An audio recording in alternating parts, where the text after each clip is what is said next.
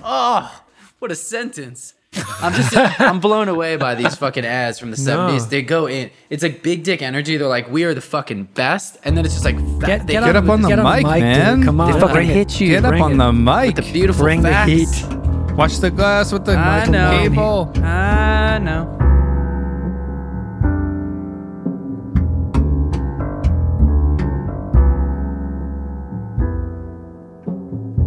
I'm having a hard time being unable to answer when people ask me to send them in the direction of good information on engineering.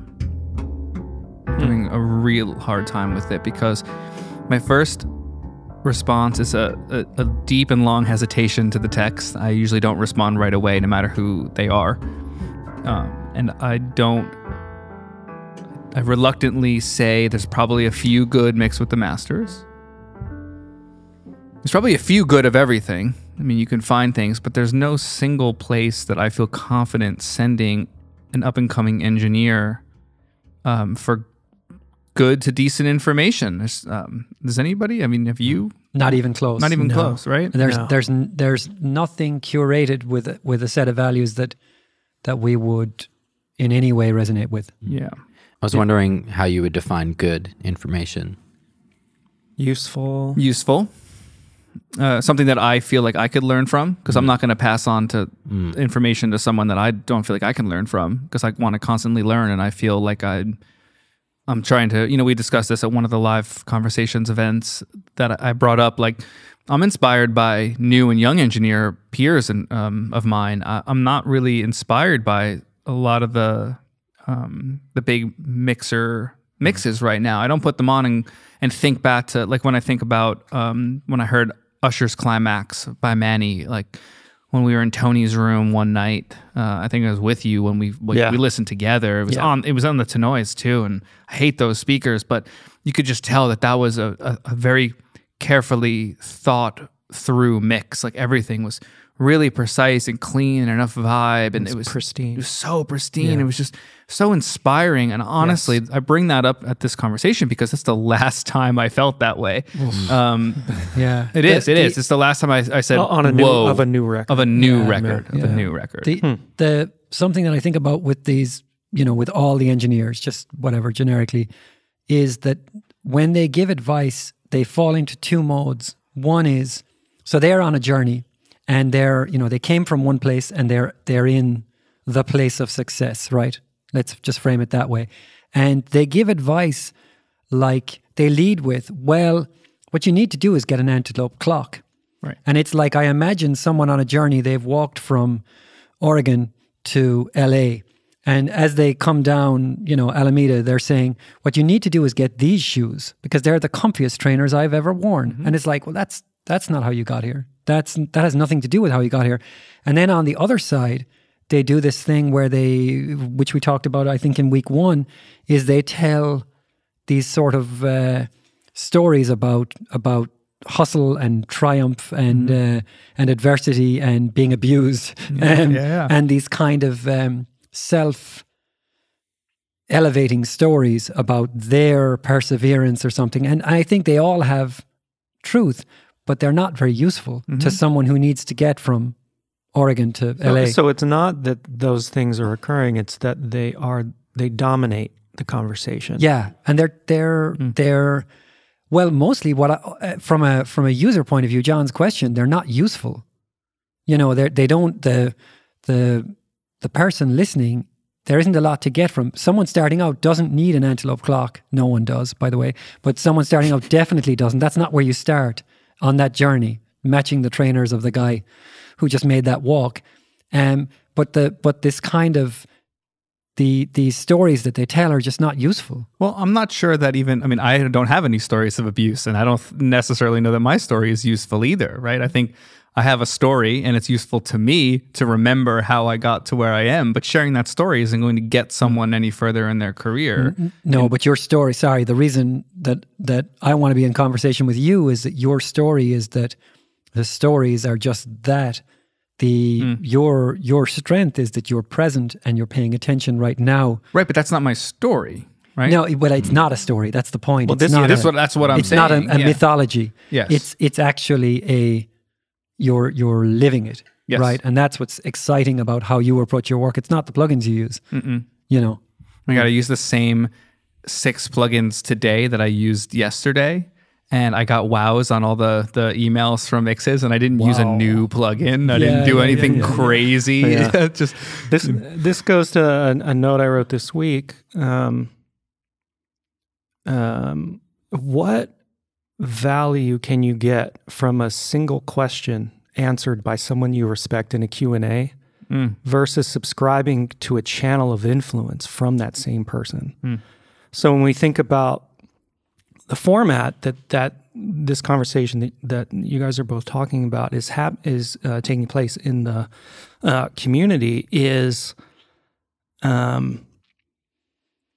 it's not a deep and long exchange of information and ideas and stories. Where you can go deep with a single person. So if you have a subscription to Mix with the Masters, I mean, you may pick some favorite people, but you're not getting the sort of week after week influence from somebody who's navigating the same world you are and thinking about things out loud. And that doesn't exist in our world. There are some podcasts in our world. I've tried to listen to them. I can't get very far for various reasons. But this idea that, like, if I could only get this question answered by somebody I respect, then I will be better. It's like, no, you need ongoing influence from influences that you try to choose good ones, right? Yeah. In podcast land, it's like subscribe to this, subscribe to that, and YouTube land, same thing. You can sort of curate, so your digital world. You're making a really good influences. point because, and I never thought about it. You mentioned this the other day, and I didn't grab it the way I am now. Let's talk about Pensado's place, right? Dave is a super likable guy, but each episode is a kind of a loop that comes back around on itself, and then the loop is repeated in the next episode. There is no arc to the show, and that's not being dismissive of it. It's just a statement of fact, I think. When you were talking, it brought to mind an engineer, and I'm going to be super vague, that super well known, that a lot of people would describe in very cartoonish terms his personality. Right, that's all I'm going to say. He's done records that everyone listening and you guys all know. And I've had some really great conversations with him. Really great, warm conversations that I remember. And the reason I did is because I burned off the fog of the cartoonish personality. It is a maladaptive sort of behavior to nervousness and whatever, insecurity. And if you stick with it, eventually he runs out of steam and you can have really great conversations with him. And very few people that I know have.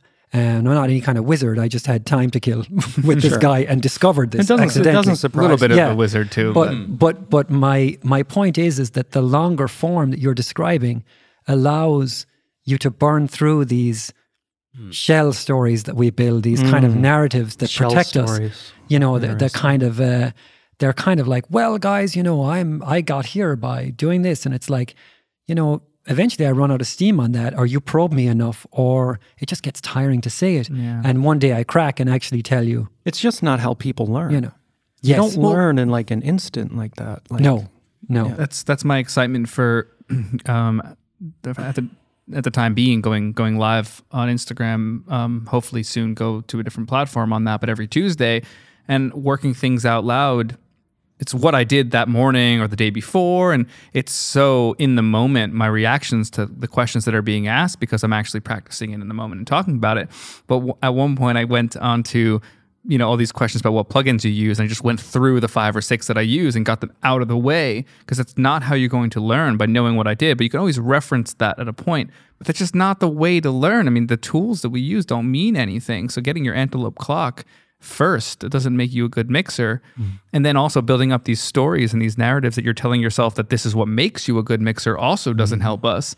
So let's get that all out of the way and let's just have ongoing conversations about what it means to be an engineer, a mixer, a producer, whatever you are. Let's just have real life conversations about it in real time, not edited versions on a I don't want to keep going back to the two that we've already mentioned before, but it seems like the Mix with the Masters and the Pensado Spice is the only way to find these people that we look up to live in action. Yeah.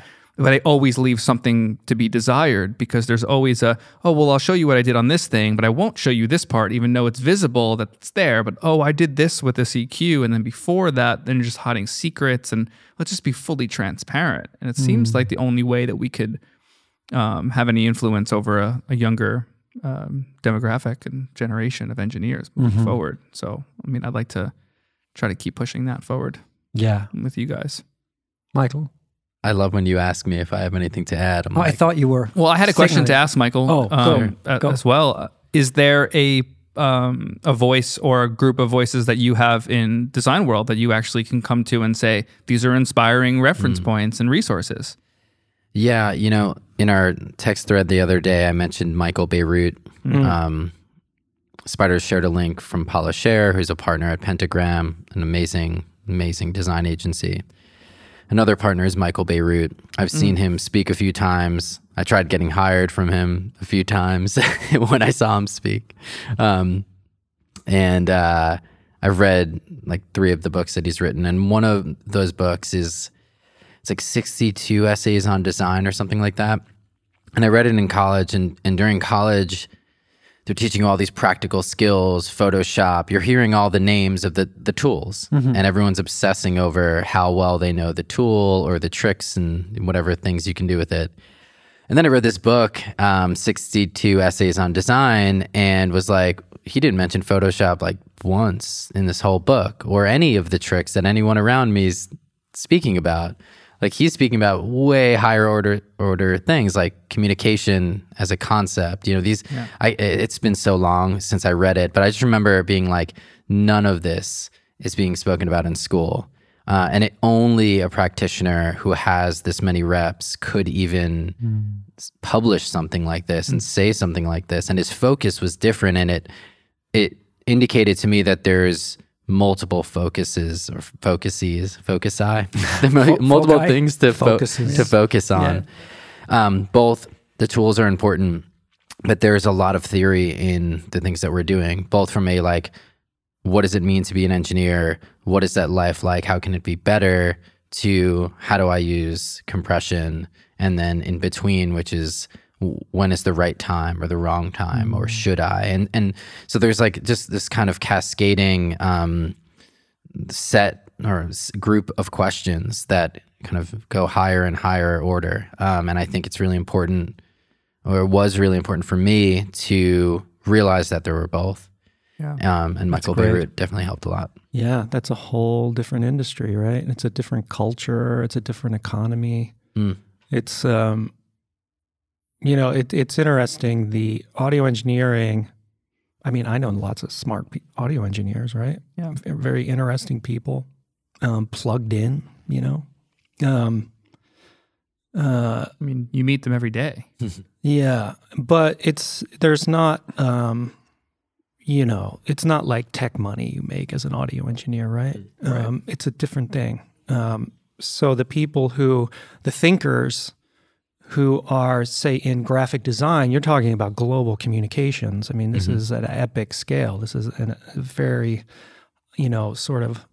we don't do global communication? I was going to... Isn't that what a hit record is? Yeah. Global communication? Yes. However, the audio engineer, like a graphic designer at that Michael Beirut's level, is a communicator. An audio engineer is not the communicator. They're the facilitator of communication. Yeah. They are the managers of the pipeline. So sorry, can we drill on that for a second? Yes, please. Isn't a graphic designer, they don't decide that... no, at the high levels they do. That's what I'm saying. No, but at Michael Beirut's level, it's like what Michael and I are doing now. Like we're deciding what the message is, what the symbols are, what the what the language is, what the No, I don't see it that way. Sorry. No, let's like I see, Ford is Ford and they make SUVs. And when they hire a graphic designer, Ford are like, we should sell SUVs to moms, 30 to 40 moms, okay? And then they go to, I'm super naive here with Michael Beirut, but they go to Michael Beirut. This might be a comical misreading of his ability or whatever. About right. But they go to him and say, we'd like to, we're going to run a campaign in these platforms and we need you to design it. But the message is, something about SUVs and it's aimed at moms. And then he's not the originator of the message either in the way that an engineer isn't, right? Isn't he a kind of an engineer, a kind of a producer that's drawing out the juice of the that's the message? junior level. So at a higher level, they're deciding? Yeah, he's in the boardroom developing the message with them. It's a collaborative effort for sure. Well, you can equate that to an engineer to a degree too. I see what you're getting at, and I imagine the best A&Rs and label executives they piece together the team accordingly to.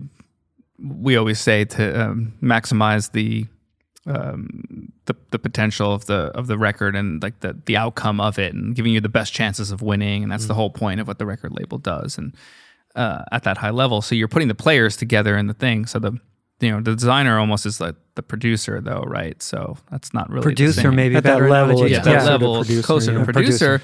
But each piece of the puzzle brought in by the label or the team management, whoever's calling the shots, is still part of the design team. So in the sound design realm, at least. the more we tease it out, the more I'm seeing how wrong I was, right? So in music, the artist is an originator of a feeling or an emotion or the capturing of lightning in a bottle, and then the producer, engineer help shape, guide that to the world, to the audience. Yeah. But Ford don't have any lightning in their bottle. They have a product. And the lightning actually does come from the high level design team, right? I mean, would that be fair? It could be in-house, It depends. insight. I mean, Yeah. sometimes you'll have situations. I mean, most of the time there's some energy in house, which is why they would be looking for someone outside or going to a design department to help them. That could be an investor relations team that has a message for investors, or a product development team that has a message for customers about a new product. So in a way, those teams are kind of analogous with an artist. They have a vision, they have an idea, but they don't necessarily have the skills to flesh it out fully. But also in the design industry, you have software engineers, right? So there is an engineering component to this. It's not necessarily at the design end. I think it's closer to a producer. It was sort of where Spider and I had to align, and we talked about that last week, was around that. Well, what is the role of a designer, and what's the analogy to music? I'd say it's closer to the producer with producer like performer, right? They're playing the guitar, but they're also imagining that the guitar should be there. There's actually a producer role. I know Apple has a ton of producers, they're called. Yes. Literally called producers. And so they're overseeing that vision at the same level as a producer. And then there's like designers that are cranking out that idea, more like performers. Yeah, And then that there's task, engineers. like the graphic designers, you're thinking of task-based, deadline-based, sitting at the computer, doing components Yeah. of a project, and that's not that's part of the Yes. of the sort of career ladder. More like post or something. The level that you're talking about, I know nothing about Michael Beirut, but let's imagine the highest level of graphic designers. They're like an artist working with a set of constraints. So the artist is in a log cabin with a nylon string guitar and a 4-track cassette deck, and that's the constraints. And then they're harnessing whatever. I think like the Don Draper Mad Men, like that look at I didn't that watch sort of lens is it's advertising, so it's like design. It is design. It's very similar. I mean, it's just for a specific purpose, right? But I'm sure Michael can talk about all the ways that it's different, but it's the client sits at the end of the conference table and you're trying to draw out what the message is. You know, the client is almost a Yeah, constraint. and in the show, they never know. Yeah. You know what I mean? So I think of the client as the log cabin or some kind of constraint that you have to work with. But the insight, the graphic designer's insight of how to visually represent a feeling or an emotion or a need or a Characteristic. a characteristic. That's the lightning in the bottle. That's the artistic moment, really. So it is closer to an artist than where I started. So And something I love about right. the I got it. origins of graphic design, it used to be called commercial art. I think that, to me, if I could bring that back, I would. I think it makes a lot more sense, and it sort of explains what's at play. There's a clear commercial element to it. There's a clear artistic element to it. And you're this leader kind of bringing those two things together. So in a way, the artist is the artist. The commercial part is usually ignored by the music artist. They're trying to see that as far away as they can so they can feel inspired. Whereas me, I'm actually more inspired the more I know about the business, because I know that's 50% of my actual title or original title, right? It's fundamental to what I'm going to be doing. So I like commercial artists. Yes. yeah, Sounds me nice, too. right? So that's really interesting. Sounds so nicer. you're running to sort of, by my framing of it, you're running towards the constraint. You're like, give me the constraint, Yeah, I'm because that seeking fires it, me yeah. up. And what we would in the record business, we think of constraints as being, we think of thinking of the audience or commercial goals as being somehow dirty. Yeah. Like, and we look down on it. Yeah. And I don't at no, all. you- Yeah. Yeah, I think no, sorry, there's a we balance don't. there. Yeah. I know what you mean. It is classically thought of as like, Yes. oh, he's sold out, and weirdo, drug addicted artist in log cabin, he's the real deal. And he's like, is he the real deal if it never connected, if it never landed? Yeah. Well, there's 12 Right. of us, and we're a cult, and we listen to his record. It's like, so that Sweet. the constraint moving towards it, and that is what high level pop production Yes. is That's what I kind was of gonna say. embracing the constraint and then finding the challenge and the joy and the inspiration in that. Yeah. I mean, that goes back to talking about what Spider was talking about, and then where you chimed in, and we're working towards global communication. I mean, that's what keeps me going on making pop records. I mean, I love pop. I don't listen to pop on for fun, really. I'm mostly listening to weird, obscure, like 60s and 70s psych records, but I want to participate in the global message if I can. It's the thing that keeps me inspired is ears on the music that I work on, and the way it could save a life or impact someone's thought process, or it really can. And I do, though, hearing Michael talk and Spider and we've all had this conversation aside. I mean, pop music kind of feels like commercial art. Yeah. I mean, its utility is to make people money, but also connect and make people potentially feel deeper. I don't know if that's necessarily the necessity of the creation, but it sure would be great if it had some. But also, you can just be at the bar and be fucking around and feeling good about it and not have to think about its deeper meaning. That makes it purely commercial, right? There's really no, I don't know. I see where I'm you're trying not to devalue. I'm trying not to devalue it at the same time. Like Yeah. I find a lot of value in popular music, but I mean, if you're relying on the music as your source of income, then it's ultimately any genre would be considered commercial art in that way. It's, so. well, some more than others. This one seems and to some be. are more focused on, like, I mean, I can go into a project and be like, this is definitely more the art side of the commercial end, you Yes. know, 80-20. It doesn't need Yeah, to be exactly. 50-50. Other times, like, wow, this business is super complex. I need to understand it. I need to understand the customers really well, and maybe that becomes 80% of my job, and it's 20% is like, and here's an Instagram post, or here's the logo. Or You whatever. imagine a McDonald's ad or and the sort of transient need to just sell more burgers for $1, or a Porsche ad, which is part of a long history of very artful, very insightful communication about a product that's deeply engineered, right? To the McDonald's team's credit, also deeply engineered. Deeply engineered to a short-term goal. No? Unfair? Yeah, I guess you could say that. I'm in thinking terms of I'm health thinking and- quarterly earnings and how that is the that's the horse pulling that whole Right. carriage, right? When you were talking about pop, the other night I went really deep the way that I do on reading about filters and trying to understand something for something I'm trying to design. And when you talk about phase with signals, you talk about whether a filter causes a signal to lead or lag. And I was thinking about that in terms of pop music. Some pop music lags culture and some kind of leads it. It kind of pulls us forward. And I think probably the records we're most excited about are the pop records that pull us forward. But I was thinking about that, and then thinking about how on our conversation at home we did, where I made the bold prediction that this difficult moment would unleash a tidal wave of creativity. And I was proven so wrong on that, right? But then driving down tonight, listening to that Wafia track that you mixed, that I know there's one name that I'm going to forget, but Sarah Aarons wrote, and Digi, Jamil Chamas, and there was one other name on the writing team. It's gone from I here. actually don't know. Yeah. I actually don't know. I only know those two that worked on it. Anyway, a song that John mixed and played me last week after we recorded. And I've listened to a bunch since in the studio and at home late at night on AirPods. But driving down tonight, it really felt of the moment in the way that only a good pop song can. It sort of had an achy melancholy and a slightly positive, like it had everything. It actually had the things that I would waste time trying to use words for, because that's what we use music for. Right?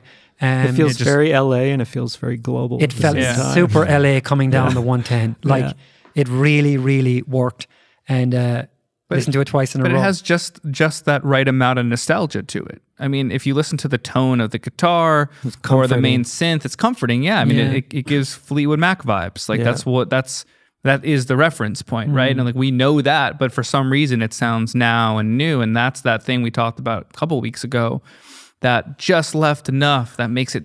I remember that it's a symbol of that decade, that time, but I haven't heard it done quite this way. This melody that Sarah's writing is just way ahead of the curve, and it's organic and raw, but it's also really concise and deliberate, and it's all the right things. The other sort of, that's sort of the mechanics of it, but presumably the X factor thing that we can't put our finger on is the fact that Sarah and Digi and whoever the third party is, maybe it was the artist, I don't know, I'd have to look at the credits again, but that they are open and in tune with the moment. And this song hilariously could have been written like 2 years ago, and I'm like making this pitch for how it captures the moment, but whatever, I think it was written a year ago. It landed with me right now, so it was released now. It was released now, and it feels right. Well, I mean, I don't want to go too far into what we talked about a couple weeks ago, which is that it feels like we're creating the same song over and over again. I'm glad that we have a couple of these outliers that we can point to. Makes me feel good. I mean, that's what I'm thinking looking about. for. What makes it feel good? Yeah, it's like, but you can't just because it's different. Is that novelty enough to make it's it? Not, yeah, it's but it's not even that different. I think it's like some degree of risk taking. Yes, it's like makes you like root for somebody or draws you in somehow. Well, I feel like there's the stuff that John referenced to me felt like the mechanics of it, which of course, as someone who spends his day in that space, you're going to immediately, you know how it's constructed, right? Yeah. The nostalgia of the guitars and the synth and whatever. That Sarah's rhythmic sort of vocal melody stuff. It's beautiful.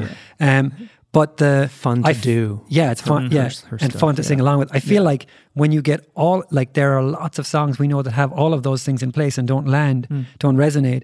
And I think you get those things in place and you create a moment where it's like, then maybe it can channel something. It can channel a feeling in the artist or a moment in time, and sometimes it just doesn't. It's just you've just arranged the parts of a good song, but you didn't capture the whatever. The X factor is a horrible phrase, but the extra thing that makes art special. Spirit. I mean, spirit. I think the spirit. I think the engineer's role, or at least this is how I put myself in the equation as the engineer, is to really listen over and over again to find that spirit and to pull it out, because the spirit is in there. I mean, Digi and Sarah and Wafia put the spirit in there. Yes. I'm not saying, like, again, talking about the design conversation, like I don't have the lyric choice. I'm not putting that global messaging out there, but I want to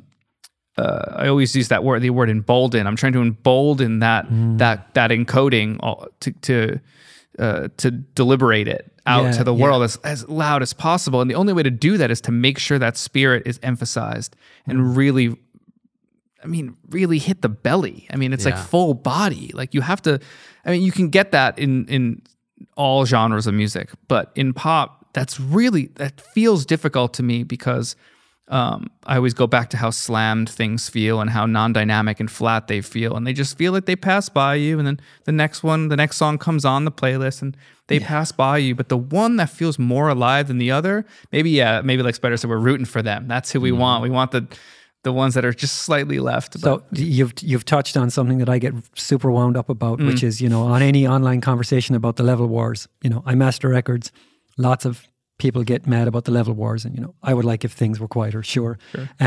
But a common response that I'll drop in one of those threads is, I want to listen to good records, not dynamic records. Now, just being dynamic doesn't make a record good. There's lots of shitty dynamic records. Yes. So we're thinking about how certain things need to be in place or often it helps when certain things are in place, the mechanics of groove, melody, a singer we believe in, and then the what was your word, Spider, so I don't say X Factor again? Oh, spirit. Then the spirit sometimes gets channeled and sometimes doesn't.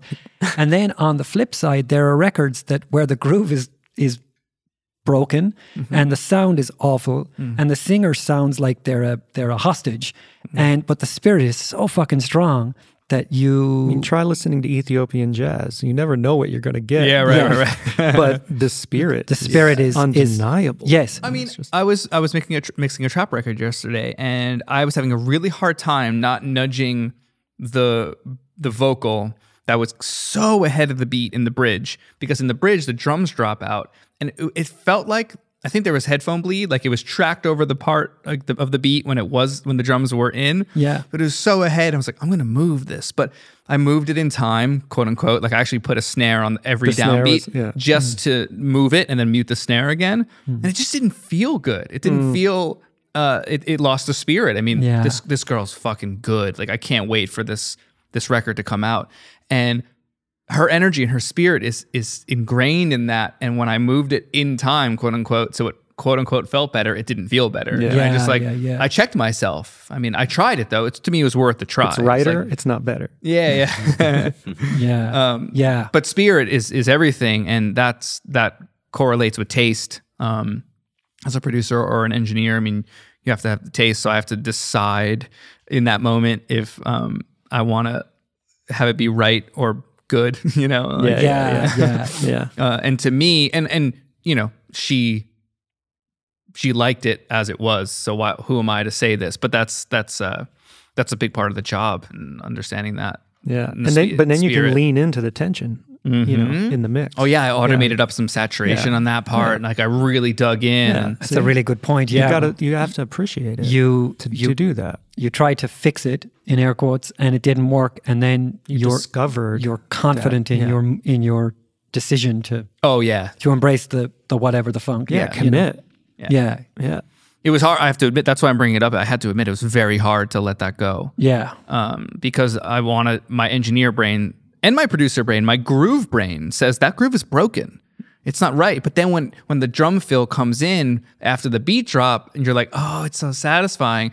It didn't feel as satisfying being on the grid than that fill. It had less tension. Exactly. There's a kind of tension. Yeah. That's cool. It was a big moment. It's like when the drums drop out in God's Plan, how like ahead Drake is. It's exactly if that. Somebody fixed it, it'd be pretty boring, I would think. Yeah.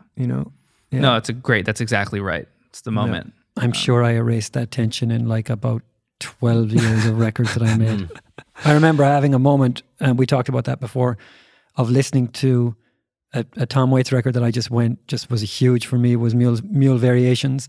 And it's a kind of a fucked up, the stories are I'm sure kind of colorful, but it was recorded at, name will come from me in a minute. It's someplace up near where he lives.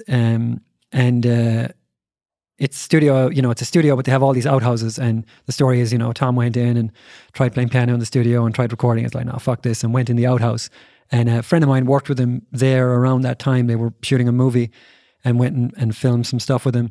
And they did actually record in all the outhouses with the chickens and the dogs and the bleed and the very raw sounds.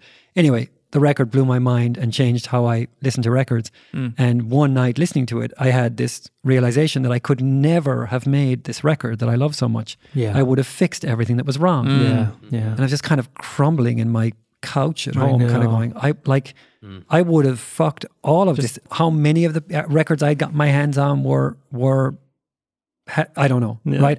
But anyway, I did my best every day up until that point and every day since.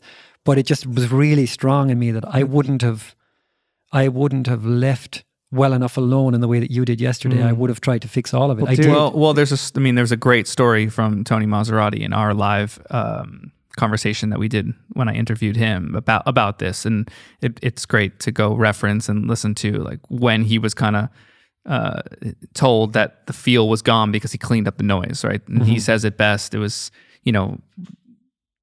it's just worth referencing because that happens to all of us. And until we hear or have that example, we fix. Engineers fix. Designers color inside the lines till they scribble out and they're like, oh wait, that was cooler because that rule is now broken. It's like we all do it until we have that moment. So I'm glad that moment happened for you. Prairie Sun Studios, it just came to my mind. Yeah. This goes to one of our biggest questions, which is, what is the visual stimulus doing to us while we're mixing, right? It's like, what is the interaction with the computer display or the big 65-inch TV or whatever it is we're using, and the plug-in UI and all the flashing lights and everything, or whatever else we might do if we have TVs on and like extra, other ones, movies playing or whatever. What is that doing to our ability to hear? Is that somehow limiting our bandwidth, to take in audio perception? And it makes me think about graphic designers, right? Because it's almost the opposite. Like, it makes me wonder if Michael could sit at the PMCs and listen to records that he loves and do graphic design work at the same time. Like, would the audio stimulus from this enormous speaker system engage your nervous system so much that it distracts you from the sort of visual work you're doing? It seems like but that's something we have an open question. I've been thinking about it with you for years. I mean, as everyone at this table knows, I mean, I have a screensaver hot corner, so after every move I put the screen to screensaver and listen, and then I undo the move, and then I listen again, and I make sure the move is an improvement. This is what Spider would call value judgments that are happening at every moment. Whether or not I'm admitting that I'm having them or not is besides the point, but this is what we do. So press play, look. I mean, the EQ is always off the screen when I'm listening to see if there's an improvement. If you want to bypass it, you bypass it without the visual of it being there. I don't even want to remember what I did, right? So these are little... We've all tricked ourselves, right? Yes. Like, we've all seen the change visually and heard it, except like it was in bypass when we were doing it. Exactly. Everyone's done that at some point. So we know that the visual stuff is priming us. We know priming of the brain is a thing in our perceptions. And I mean, this is connected to the desire to fix things. Because you're seeing the problem visually as well, right? We talked about it earlier in the week. I was trying out a new EQ in the studio, trying a slightly different approach to something, and fully aware of the changes I was making and how they were changing. 250 down, half dBi. I'm going to take out a dB. It feels great. That's much tighter. Going to make the snare pop at 4K. EQs and bypass the whole time. Like, I was hearing everything I did. If I'd taken a walk around the block and come humbling. back, it's like, it happens all the time. Makes you wonder what's happening all the time. Well, this is, and we touched on it in a conversation. I want to know during the week. Well, I can't know. Well, here's the thing. I we think can know more. I'm sure. Why it's so difficult is that it varies enormously. So we talked about the idea of food. Or exercise or medication affecting different people differently. So you meet people and they say, you should take 40 milligrams of whatever because I took it and I had way more energy. And it's like, well, that's cool, but I don't have your physiology. You're 300 pounds and you can run a marathon in the morning before breakfast and you eat eggs. I'm 130 pounds and I don't do any of those other things, right? So we're not the same. We don't have the same physiology. That won't have the same effect. Does that mean we shouldn't all get a good night's sleep? I'm preempting you, John. Of course it doesn't, you know. But with visual stimuli, there are studios I go in and, you know, I feel like I've been irradiated. It's like there's 6 screens. They're all at maximum brightness. There's fluorescent light overhead. And you're kind of going, you know, not only can I not listen to make a value judgment here, I'm not sure I can hold a conversation. Like I feel like, oh my God, I feel like I'm in headlights and I'm about to be shot. Just cortisol exploding out of you. Crazy, right? Yeah. But clearly, this person often is doing work that I like or respect, and you know, in their own way, they're crushing it.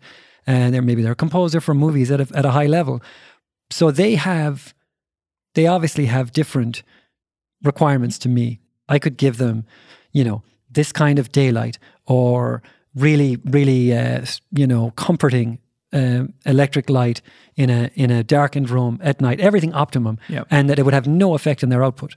Like they would just be like, okay, bro, whatever. Yeah, but that makes me think of would it have no effect on their output 20 years from now, though, too? We'll have it 10, 20 years. And I think that's why when you're saying you're preempting me and like I'm talking about health always and sleep and good nutrition, is I'm not thinking about now with it. I'm thinking about being able to do it in 10 years from now when I'm still called, you know, I'm super important. Longevity. And it's the same. So it's one of these dimensions, right? Sensitivities dimension. So you've got people who can go to war and see craziness for years and be solid for the rest of their life. Come home okay. That's so crazy. I mean, we don't wish this on anyone. But what's the percentage of that versus the other? But there are, and the military, you know, filters people through a process. One, sensitivity changes within an individual. I mean, just look at your eyesight. You go into a dark room, you know, and it's like it's all adapting sensitivities, right? So yeah, I mean, you can handle some stress. Can you sort of guess if it's going to be too much, like down the road? I always overestimate, overworking, like the impact it's going to have on me. And I'm always burnt out earlier than I expect. So much, you know. But yeah, you do need to like. I mean, that's taking care of yourself. I mean, this ties fundamental. But it's not necessarily in the narrative that is taught in completely. You know, in what we call the mixed out industrial complex, right? That's not what it's taught. Not even close. It's so far from that. And to me, that is what allows me to have my maximum output and my maximum connecting output and desired output on my own and from my clients. That's the most important part. It's not the practice and the EQ. It's the practice of preparing myself to be ready to make the EQ decision. It's at least that's how I feel. I mean, everyone's going to feel different, but it's the number, you know, work wise, it's the number one thing I respect about what you do. Yeah, is that stuff, how you approach it. I'm brought back to our conversation last week about you know, and I was the most guilty party in terms of these prescriptive solutions. And what comes to mind is the idea that, you know, I go in a room with lots of screens. It affects my ability to hear. So I say to people, you shouldn't have lots of screens. That's really bad advice to people for whom, if they need access, if you're a composer, you need all your soft synths, all your articulations. They've got, you know, a composer I work with has 1,500 channels in his template, 1,500 tracks. He needs giant screens. But that's not bad advice. It's just there's no solution baked into that advice. Well, you're not saying, well, what if you tried putting the screens over here and making these in more of a dark mode because they're not primary. Like you're not thinking of another version of what could be with those screens. That's more individualized advice. Exactly. Right? Yeah, sure. My point is that why I'm thinking about it is that I read this blog post recently, Seth Godin blog post, and he was like, we tend to think of reality as sort of the universe we see. And he gave a great example, which was, how many moons are there in our solar system? So, and it's funny, I've asked 3 people and everyone guessed. Me, my wife, Sydney, and my daughter, Ellie, we all guessed within 2 of each other. How many moons are there in our I actually don't know. I would say like 11. Solar system of 8 planets. Yeah. I don't know. 11? 11. Very ballpark. 15. I think like 9. 189. Yeah. And his Doesn't point surprise was, me. we live on Earth with one moon, Yeah. but Saturn has 20 whatever. So we think because our neighborhood has one moon, most planets must have one moon. But we have seen in Star Wars there was a planet with 2. Right. So we kind of uprated a bit. Yeah, sure. And the point is, I go into the studio in my planet, screens are bad. But for a composer who isn't affected by bright screens, not having enough access to his plugins and his articulations and his, MIDI fucking scroll editor is bad. So my advice doesn't land, and it really. Well, that's also a composer, right? If we think Totally. narrowly on mix engineers, Yeah, right. you get closer to a similar set of considerations. Well, right. What's on the screen? The film is on the screen. I mean, if they can't see the film, then how do they score the cue points? I mean, Well, let me finish the there's- point because please. I found last week of all of our conversations to be the most frustrating and the most productive for me mentally. I chewed on last week's conversation more than any of our previous ones, and one of them was this tendency I have to be prescriptive, and Spider's point and our sort of exploring of it, of how so ultimately my drive to help people is just as strong as it was before I sort of had some of the realizations we had last week and got to think about them. So I'm keen to be more effective in the world. I want to help people using less of my energy and help them move along. We do a lot of this in our work, in both in my work mastering records and acoustics work with Spider and Kyle. But that's sort of where I was headed with it, is kind of, it's not like I'll never give another piece of advice. I just want it to be more useful. I like this table and this conversation to be a place to model all of the coulds, all of the versions of having a screen and not having a screen, and actually thinking about interrogate it. Yeah, and not of course, definitely not prescribing, because I mean, I see mixer. I go into a studio and there's a basketball game on, and I don't get distracted by the basketball game. I'm still working. I don't even watch basketball. I don't even know why that's my example, but I've seen it in a studio. I'm like, oh, I could do that here. No, I couldn't. But it didn't bother me there. So it's all depends on everything anyway, what's going on.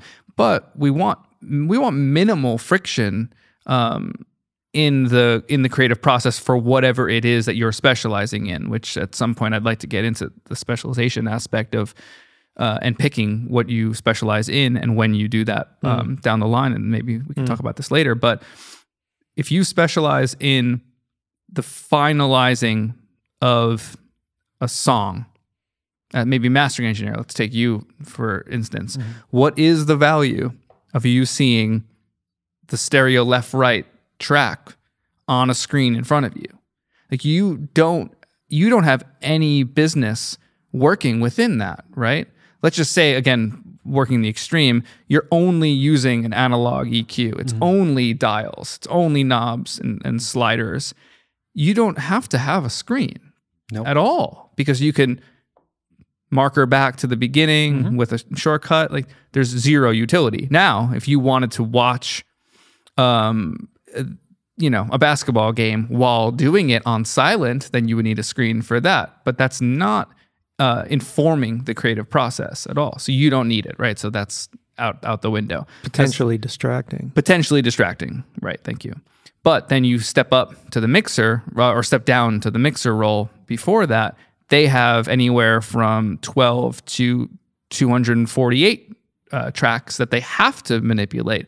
So therefore, to a degree, they require a screen, right? To a degree, they require at least one screen. Okay, cool. How big is that screen? Do they need to see the mix window and the edit window at the same time? Are they a producer and they need to see the arrangement window at the same time as the fader window? Like, just thinking about specifically the utility of, they require it. The interesting thing about screens, just as an aside, is that how do we interact with screens in every other part of our life?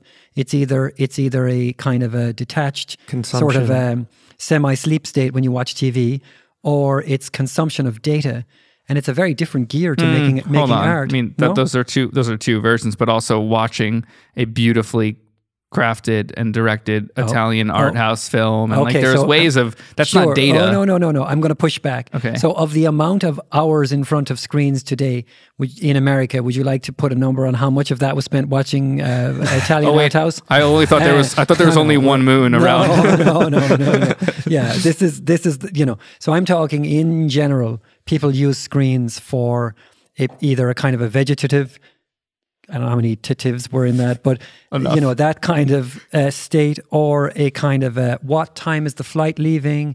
Where's my Amazon order? It's so screens put us in a mode. We Spider and I were talking about my dream mastering room for sort of it ties back to. Sorry, I don't want to lose your point. You were trying to finish something with the producers. No. I like this. I kind of want you to keep going because I have a thought to add to this as well in regard to screens.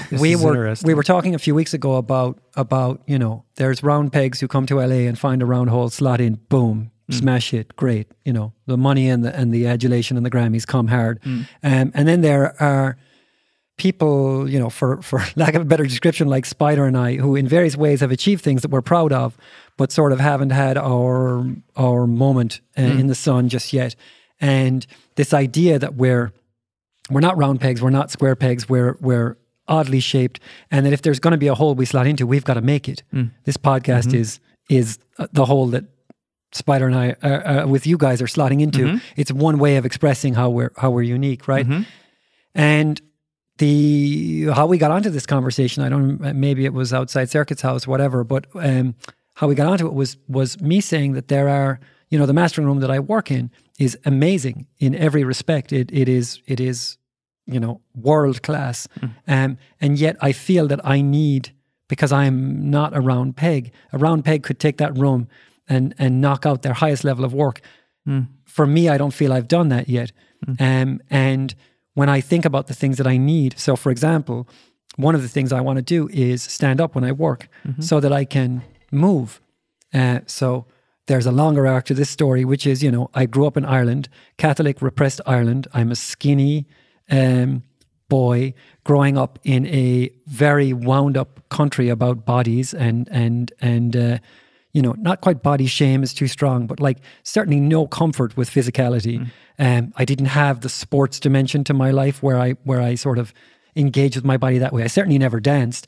So I have this kind of uncomfortable relationship with my body that I'm sort of recognize as something I've got to break through, Yeah. But moving to music, I feel like I would make better mastering decisions if I could fucking shake my ass. If I could move instead of being in a chair, I would think less. Can't move in the chair? I move in the chair, but I move all the time. I feel like I would think less and move and feel more if I was standing, right? The next thing is the screen. So I've talked about this idea where, in mastering, we move between these. We're supposed to listen emotionally. I've got to understand what the song is about. Is it angry? Okay, so I need to hit -8.5 LUFS. The low end is a little light, and this song is angry, so I want to bring out that angry. I want to enhance that angry feeling, right? I don't want to make it sweet. I want to enhance it.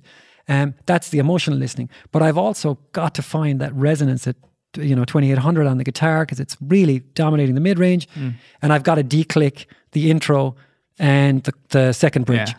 So immediately we've got two modes. So what I want to explore is the idea that I stand and I listen with no screen and I make EQ decisions.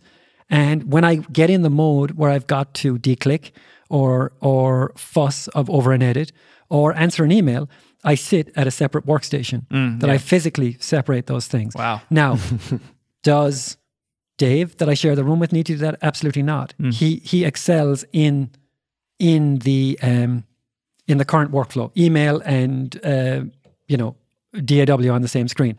I'm thinking, I feel, I have an intuition that maybe for me, the next level of my work, that I'm one of those people for whom 40 milligrams of whatever doesn't have the same effect as it does. Right. So separating that and on, there are daylight, things like this, right? So it's about creating optimum conditions. And I've spent plenty of time beating myself up for not getting the results that I want, even though I have good tools. Yeah. It's like I got the $7,000 EQ. It's to do with input. It's to do with the stuff I'm working on, all that. But ultimately, all I'm really interested in is unlocking the next level, Yeah, that makes me think of something that has kind of really impacted my life outside of music so much. And I'm now listening to you and thinking about how it could be really helpful for you to kind of hear this from me. That's why I love being across the table from you. Is I'm the one that would tell you to take the 40 milligrams. Like that's, to me, sounds completely ridiculous that you would need two setups to do that, because I just compartmentalize those into different. Okay, well, I'm in this. I remember I have to do that. I'll either put a marker or I have to declick. But right now, I'm working on the arc of this of the record, and like I can separate the two really efficiently and can come back to it.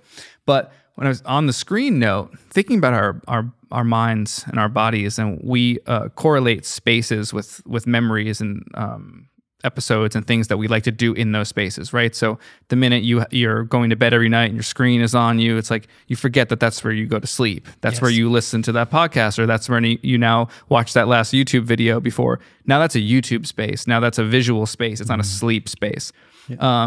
Now we can go around the apartment or house, wherever you are, and talk about what those spaces mean to you and everything. But I have a very specific space where I meditate every morning, with windows so the sun hits my back, and I can meditate on that sensation, sounds of cars going by. It's a very optimal place, and it's really easy to meditate there because I've made it my area of meditation, right? Yes. But recently, I've been also sitting there just to sit there to relax. And in the beginning of the time, I felt meditative as soon as I sat in that chair. That was the chair that I would relax in.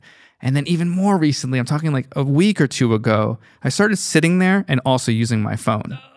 Ooh, the meditations have been so much harder now. In that chair, I kind of broke it. I'm unbreaking it. The last 2 days have been very good. I don't sit there without, even if it's in my pocket, like I'll even get the urge to pick it up. I only sit there without it on me, except for when I'm meditating, I put it on the table next to it. And I'm trying to recreate that space. So if you need to have the listen only, emotional listening only space in the studio, then create that space in the studio. Completely. Yeah.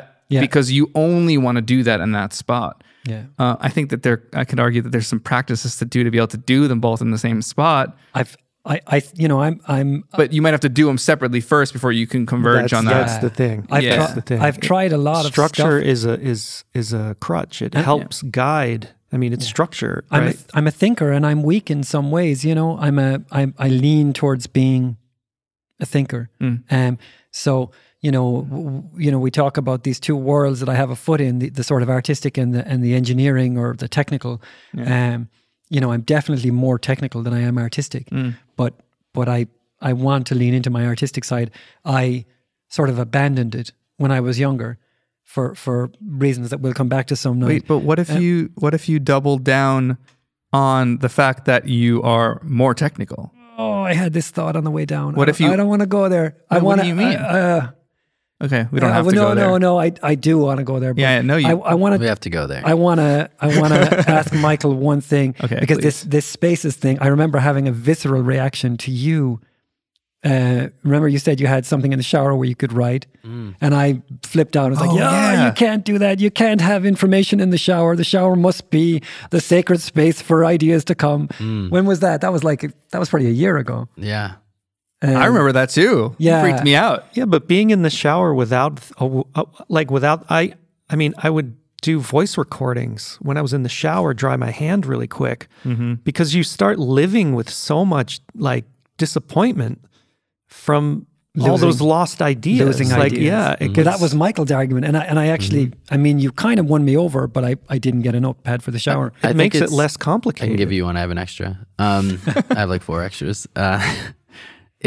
To me, it goes back to John's point earlier where he was saying, well, what does it look like 10 years from now doing that? And I felt like I could look back in the past 10 years and be like, there were so many ideas I had in the shower that I was so excited about and was like, this is really going to make that thing I'm already excited about even more awesome.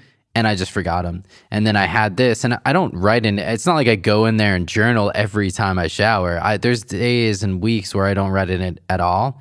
And there's days where we're in the thick of it And it might have been a night that Spider had been over. We were working on PMC stuff, or I was just speaking with a client. I go for a walk, I take a shower, and I'm like, oh yeah, I have this meeting that's coming up, and I would love to mention this thing. It could really help. And now it's not on my mind in the shower. Now the shower becomes more of a relaxing more meditative. place. It's more inviting of the ideas because they can be put to use. So I'm almost saying actualized. I don't even know if it's inviting the ideas. It's allowing the ideas to leave me and just be somewhere so that I can be in the shower when I am super relaxed, which I love showering. It's it's one of my favorite things to do. And we love that you shower regularly. Yeah, I mean, you wouldn't have loved how I It smelled means so earlier much today. to me. 8 Mile walk.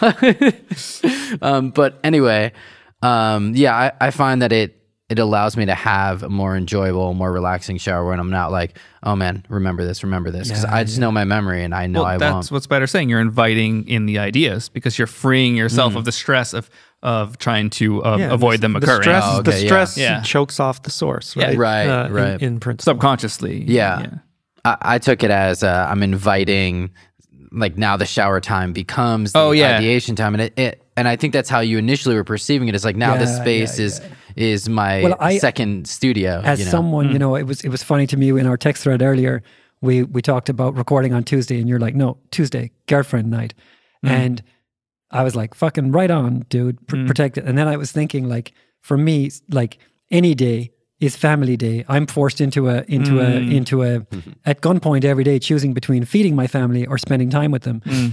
So like all 7 days are family day, and then it's like, well, how much of this do I want to give up to make the money to pay the rent for the house that we live in? Horrible way to describe our economy. I mean, I'm saying it's a valid point of view, but it's not how I live, I know that. But, but it occurred to me, that was the like nanosecond chain of thought when I saw you, and it was like, you protect that time because it's also new to me. So, maybe at some point that becomes a little bit more flexible, but it's not right now. Yeah. I saw it as a positive thing. Me too. Yeah. But I see all of our schedules as a positive thing, and all of our, the potential complications it will take to even make these episodes happen. I mean, I want them to happen more than anybody, but I want our lives to happen too, and I don't want to add any more stress. And our lives are the fuel. This conversation is nothing if we're not living. Yeah, exactly. Okay, so specialization. Can we? Yeah, specialization. But before we go into specialization, no, it's to do with the story. Okay, I'm tying it together. Okay, like the thing that I said I didn't want to talk about. Okay, please. Next level. Yeah. So I'm driving down today. So I have technical ability. People come to me for it.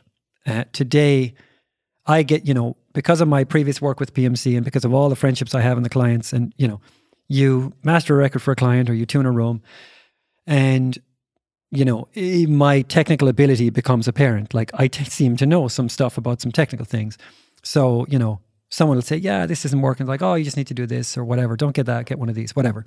And so a lot of people come to me for technical answers to problems.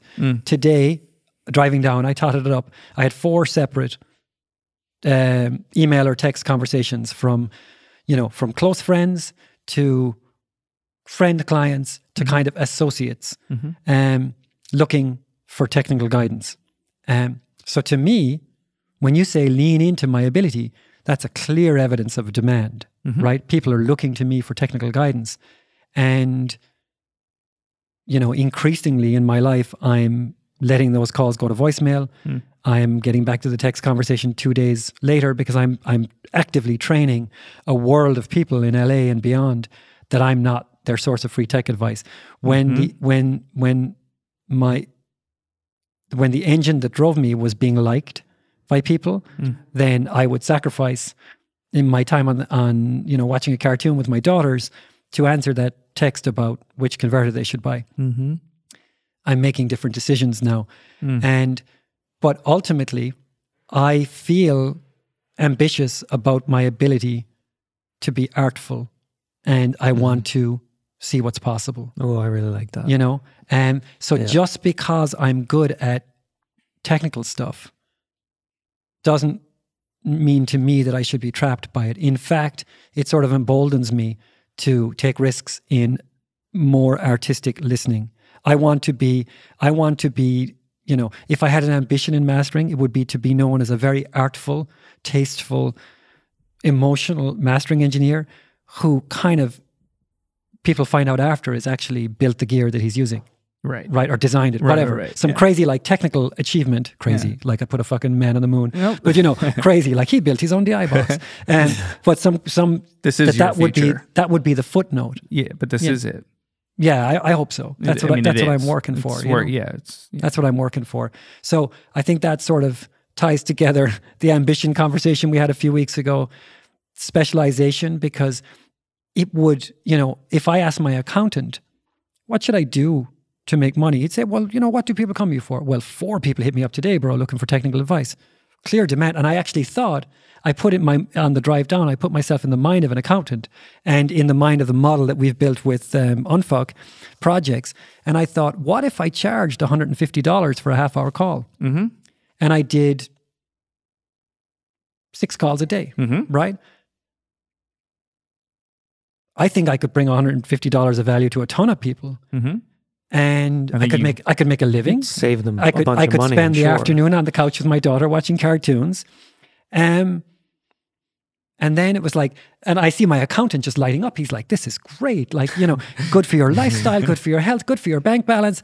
And I'm sort of there going, no, I want to work on that Phoebe Bridges next record. Yeah, right. That I was, you know, listening to the last one. Yeah. I want to bring whatever 1% I can to push that record. Ethan, if you hear me, to the next level. Yeah, we're on our knees here, bro.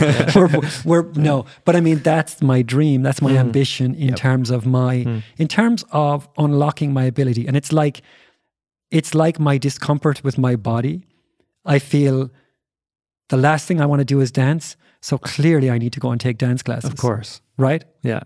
Okay, so I I just want to keep going on this because, though that was the most beautiful response to my my push on you, I think what I was referring to is slightly different. Okay. I think I was referring to in doubling down into your artistic endeavors and dreams as a mastering engineer.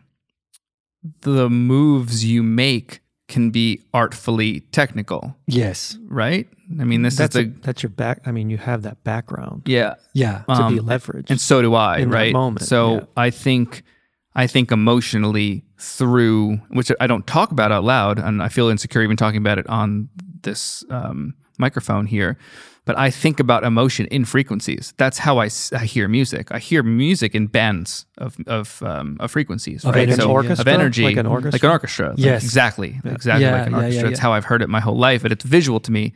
And I'm not synesthetic. I don't necessarily see colors when I hear it, but I see colors when I hear it at the same time. It's just not actually like biological.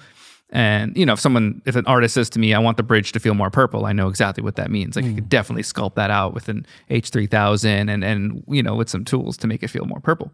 But I'm doubling down on my technical ability to be artful and creative when asked for. Yes. So that's what I was talking about with you is I don't imagine you're in the mastering studio like trying to experiment with a new thing on every song all the time. Like that's not how I view you at all. I mean, and I'm sure you do to some degree. We all do. But I was talking about using the same 6 plugins I used yesterday, today on the same mix, just to efficiently get the song to where it needed to be, where I heard it in my head from the first listen. Right. That's what we're doing. But I actually don't think anything I did yesterday felt, again, you can argue that all of the moves are technical. Nothing felt technical, but I definitely allowed the technique and my awareness and preparation of the technique to outwardly feel artistic. No, yeah. You know? No question. I mean, that's something I can't help doing. So, you know, I'm what comes to mind is our conversation about, you know, minimum phase EQ versus linear phase.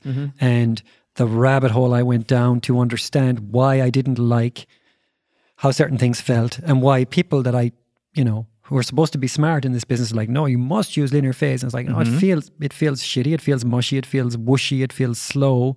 It loses snap. And then sort of, you know, drilling down and understanding the technical underpinnings. And now I can make decisions about how I filter on oversampling. You know, when I clip, mostly I need to filter after. And I can deploy a linear phase with a certain number of taps, or a minimum phase with a certain slope.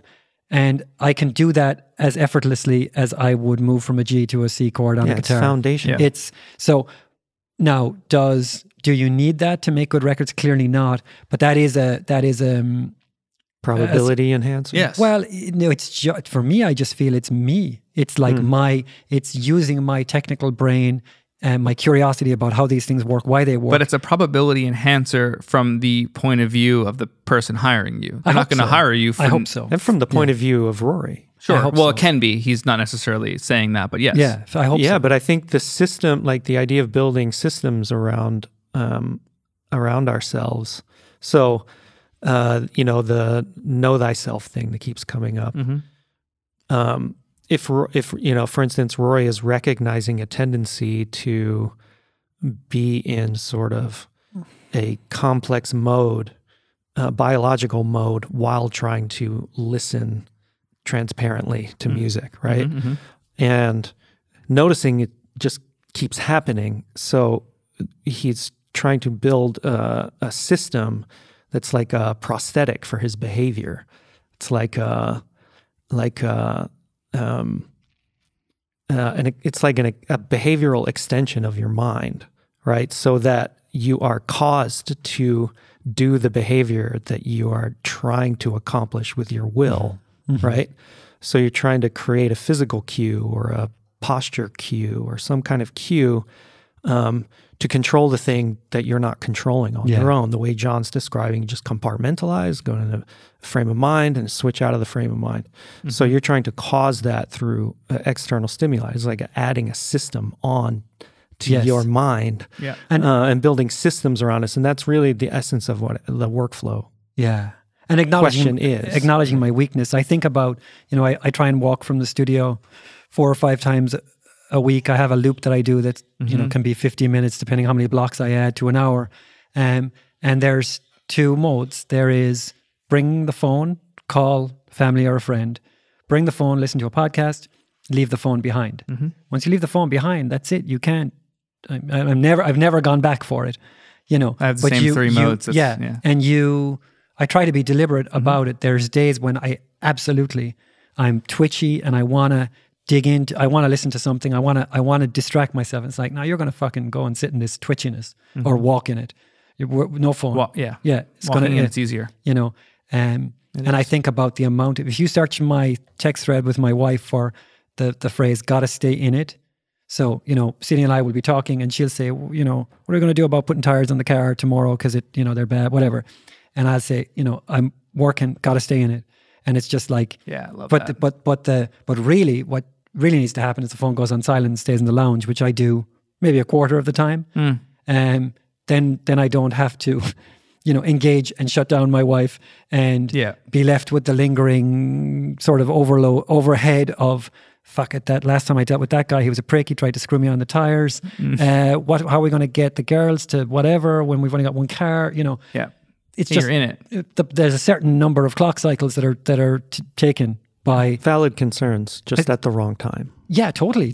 We need to put tires in the car. Yeah. I just don't need to be thinking about it when I'm listening to it's getting in the way of that feeding thing you're doing for your family. It is. And for someone else, there are engineers we know who could have, Jocko shouting in one ear and Megadeth playing in the other and bright flashing lights, and they would just lock in on what the vocal needs and just do it. Like certain people seem to be immune to distraction, or there are people who are texting and mixing, and you're like, that's amazing that you can do that.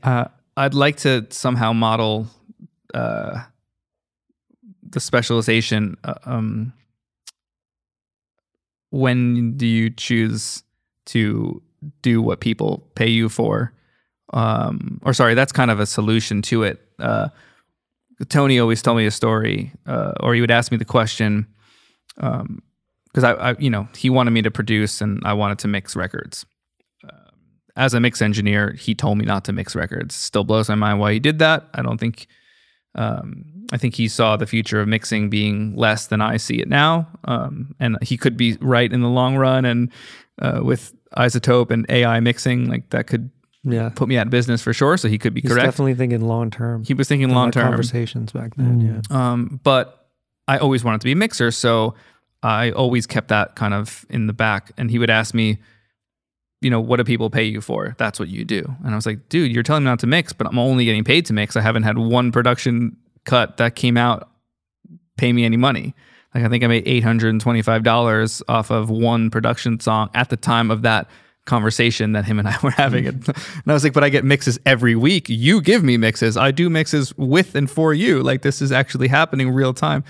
But it wasn't till 4 years ago to this day where I said out loud, probably to Spider Michael out loud, I'm doubling down on mixing. I'm going to be the best mixer that I can be. That very separate than I'm going to be the best mixer. I hope there's a lot of best mixers in the world, right?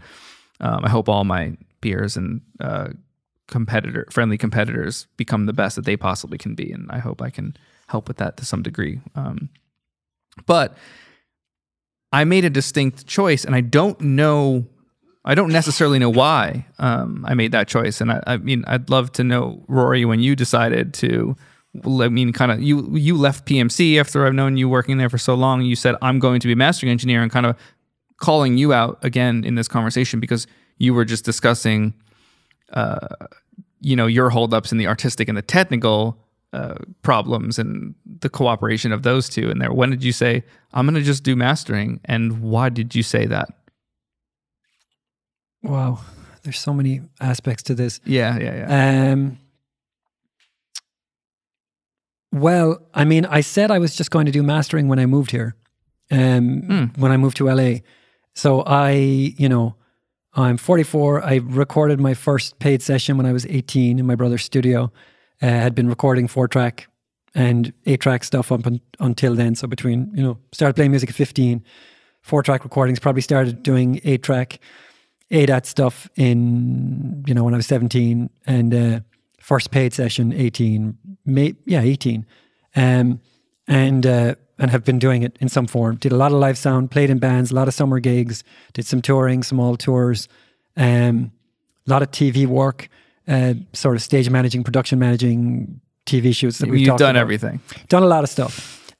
Mostly made most of my living recording and mixing for the time that I lived in Ireland. So at the age of 34-ish, we moved to LA, and very quickly, had no real idea what LA, how it was going to work, who was, I didn't really know why people were good or what made someone good. What I had was, a bunch of hard-won, knowledge, not a bunch, a very small amount of hard-won knowledge from making a lot of mistakes and going down a lot of blind alleys. And Spider and I talked about this a couple of weeks ago. And I had records that I loved and really no idea what made them sound so good, because I hadn't been able to make a record that sounded that good or felt that good. I had some stuff that was okay, but really I hadn't hit the mark yet. So came here in many ways very naive for someone who'd been doing it so long. Maurice, who runs PMC, was a friend from Ireland, and I started doing some work part-time for PMC, which immediately got me in the room with everyone. Yeah. So, within a few years, I'm regularly at Rich Costy's place. I'm, having dinner with Andrew Sheps and on and on and on, and very quickly I was meeting people who were A-list at what they did, mixing, recording, but also people who were much younger than me, who were better than I would ever be if I did it every day until I died. Just meeting younger engineers who were like, savants. If I just mixed and just did it until I died, and if I took the kindest view of my talent and my willingness to work, I would never be as good at as this kid, right? So just sort of acknowledging limitations, like sorry, that's too much. Like I would never try and become a 100-meter sprinter. I know my limits, but in mixing, say, for example, I was becoming aware of my limits. Okay. So I was listening to these records in Ireland. I love them. What makes them good? I don't know. Becoming aware of your limits. That's really Yeah. interesting. That's just, Come here and see people. Yeah. You know, I got to sit in the room with Al Schmidt mixing Paul McCartney and just watching that dude push faders. It's just like, there you go. That's a college degree right there, right? Doesn't mean that I want to listen to Paul McCartney records, but watching him move through the material and how he was doing it. So anyway, became very clear that a lot of things weren't for me. And I had been doing more and more mastering in Ireland and realized that I had an intuition for it. And I sort of was able to verbalize, I will never be as good at recording. I'm certainly not a producer. I'll never be as good at recording as these people. I'll never be as good at mixing as these people. But I had this sort of nagging feeling that even my heroes in the mastering world, was like, I don't know. I think if I fucking spent enough time, I could give these guys a run for their money. Now, ooh, that's a good feeling. enough time. I have a lot to learn. And I've got to get really good mixes under my, Right. you know, I was going to say under my faders, but, you know, in front of me to work on, to know. But I had this intuition. Yeah. So that's really why. And then we're into the why I started groaning when you asked the question, is we're into the much more complicated. When I was thinking about, you know, our topic, we decided we'd talk about specialization this week and when to specialize. The much more complicated question is when there's when to specialize, and there's another question, which is when are you allowed to specialize? When is it possible to specialize? And, you know, for me, I had my first daughter, we brought home, she's 9 in a couple of days, so 6 years ago.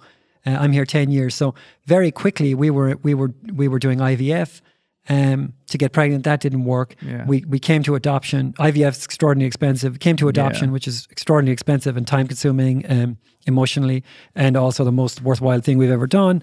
And I needed not to be taking risks financially. And as soon as our first kid came home, my wife gave up a really good job with all the benefits and 401k and amazing healthcare and a great salary to be home with our kid at the time.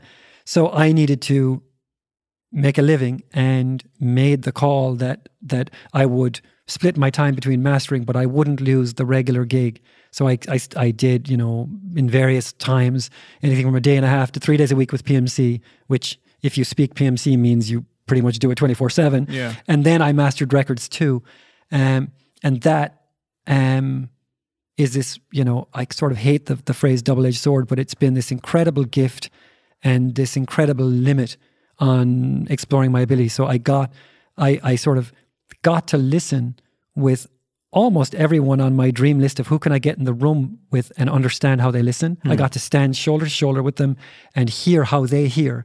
You know, so I learned a ton about listening. I learned a ton about technical stuff. I got to hear music, every kind of music in every kind of room. But the actual time, and more importantly, the mental space I had, given our previous conversation about my sort of limits, my reaction to that 40 milligrams, the mental space I had available from my phone not blowing up to just the processing overhead of my day job, certainly limited my growth in mastering. Right. So an example that I would often give is, you know, I met Dale early on through Spider's introduction when I came to LA. And I remember saying this to Maurice when I left PMC, you know, Dale had spent every day since I met him in the chair mastering records, getting better. Yeah. And I didn't.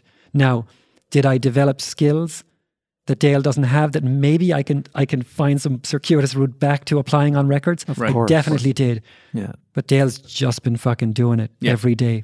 And his output shows it, right? Yeah. And my output shows my lack of flight hours relative. I've mastered thousands of records. You know, thousands. But Dale's mastered thousands more. Because every day I was out doing PMC, he was just in the chair. So, okay, so that's one of the models I was hoping to bring up today, because that's a model of someone who simply can't afford to go all in to their creative endeavors, right? Just kind of simply can't do it. Other financial obstacles. Maybe I could have. But yeah, we should. I think day jobs are a different question. I think the specialization thing is which type of engineer you. Yeah, no, be. but I know I love that as a version. That I'm going to bring it back to that exactly. So, I was thinking about being in the room as a co-producer on a team, and one person would, my partner would play a sick guitar part, and I would fuck it up. I would play with it. I'd mess with it. And then, like a week goes by and then the guitar gets plugged in again. Oh, dude, do that thing that you did to that thing. Make it sound like that again. It's like, okay, cool. So all of a sudden you're being put in this box, in this place of you're the guy who makes things sound like a certain thing. And then to me, that's a sound designer, but it's also an engineer. It's like you keep getting pushed into a direction, you're going to start to think that you're going to be that thing. And I think there's a lot of people in LA, New York, and in the co-production world that they happen to be engineers, right? They're actually, and this is my story, so this is why it's really fresh to me, is that I was always an engineer brain. We can go all the way back to starting as a recording engineer, but that's irrelevant for this model, is people start asking you to do a thing and you double down into that thing and it makes you better at that thing. So then you kind of just keep going down that path. And you can wind up becoming an engineer or you can be a producer, but I'm wondering at what moment is it time to make that pivot when you are doing it every day, right? You're in the room and you've been doing it for 15 years, but you're still good at both, but you're not great at either. What were the considerations that you went through? Such a tight phrase. You're good at both, but not great at either. Yeah, exactly. Sorry, I didn't mean to cut you. Yeah. Can you repeat yourself? What did I say? Sorry. I don't know, because that was a real gem and it bounced around in my head. Yeah, sorry. My fault there. That's really just like tight language. What was that? Yeah. What was that moment, right? What were the considerations for you at that moment? Like, there was a certain amount of income projected. There were various considerations. I relate highly to Rory's quick pushback that we didn't go down the path of, which he said, well, I could have. Like, I definitely was. I didn't have kids. I was poor the whole time. I just didn't. Barely could make rent. Right, I had just enough money for rent, and we always talk about Paquito Mas. Like, it was just rice and beans every night. So, but do I want people to live that struggle? Like, I don't know. Coming out the other side of it, I don't know if that did me good. I don't know how much of that did me good. Right. I'm where I am because of what I did. Of course, it's the only way things could be, because I don't believe that we could have done anything else than what is, right? Than what we did. But I could have chosen to tune vocals for a living as a quote unquote day job, still in the chair, still in the room. I could have done that, but no, instead I kept hustling for mixes, or I kept trying to make beats and try to be a producer. But I don't really know. I don't have a solid answer to your question. There's an overlay. I'm sort of obsessed with this idea of, lately of in many of our bigger conversations about the moment in history and stuff we're struggling with, and conversations with the moment with my wife. Yeah, this current moment. Yeah. Where everything seems to be getting pushed into black or white or binary thinking. And this idea of overlays, and the overlay that I'm putting on this story you're telling is your incredible, your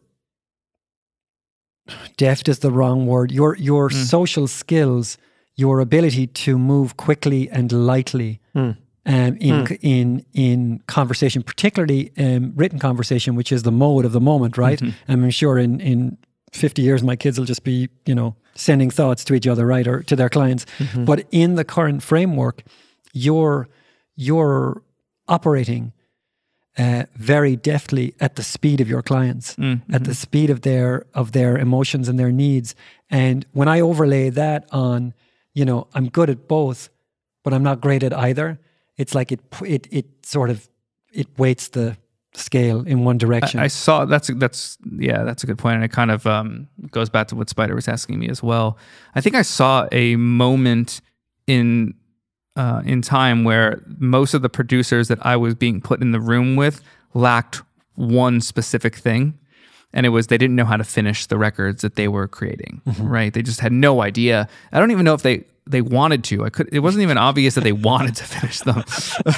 No, seriously, there was so much greatness being created by some of my collaborators, like things that I could never make on my own, and I wouldn't even pretend like I could. Like just wonderful things that's like, nah, it's okay. And I'm like, wait, I being a mixer still the entire time, I would be hearing really shitty things. Like I was at a place in my mix career where I was mixing just jack shit, like just, you know, fucking brothers, friends, sisters, boyfriends, band, like whatever the circumstance is, just not good fundamentally. And we'd be creating magic in here. The artists would love it, but the producers could never finish it, whether it was lack of enthusiasm or lack of technical skill. I have both of those things. Lack of vision, maybe? Yeah, maybe lack of vision.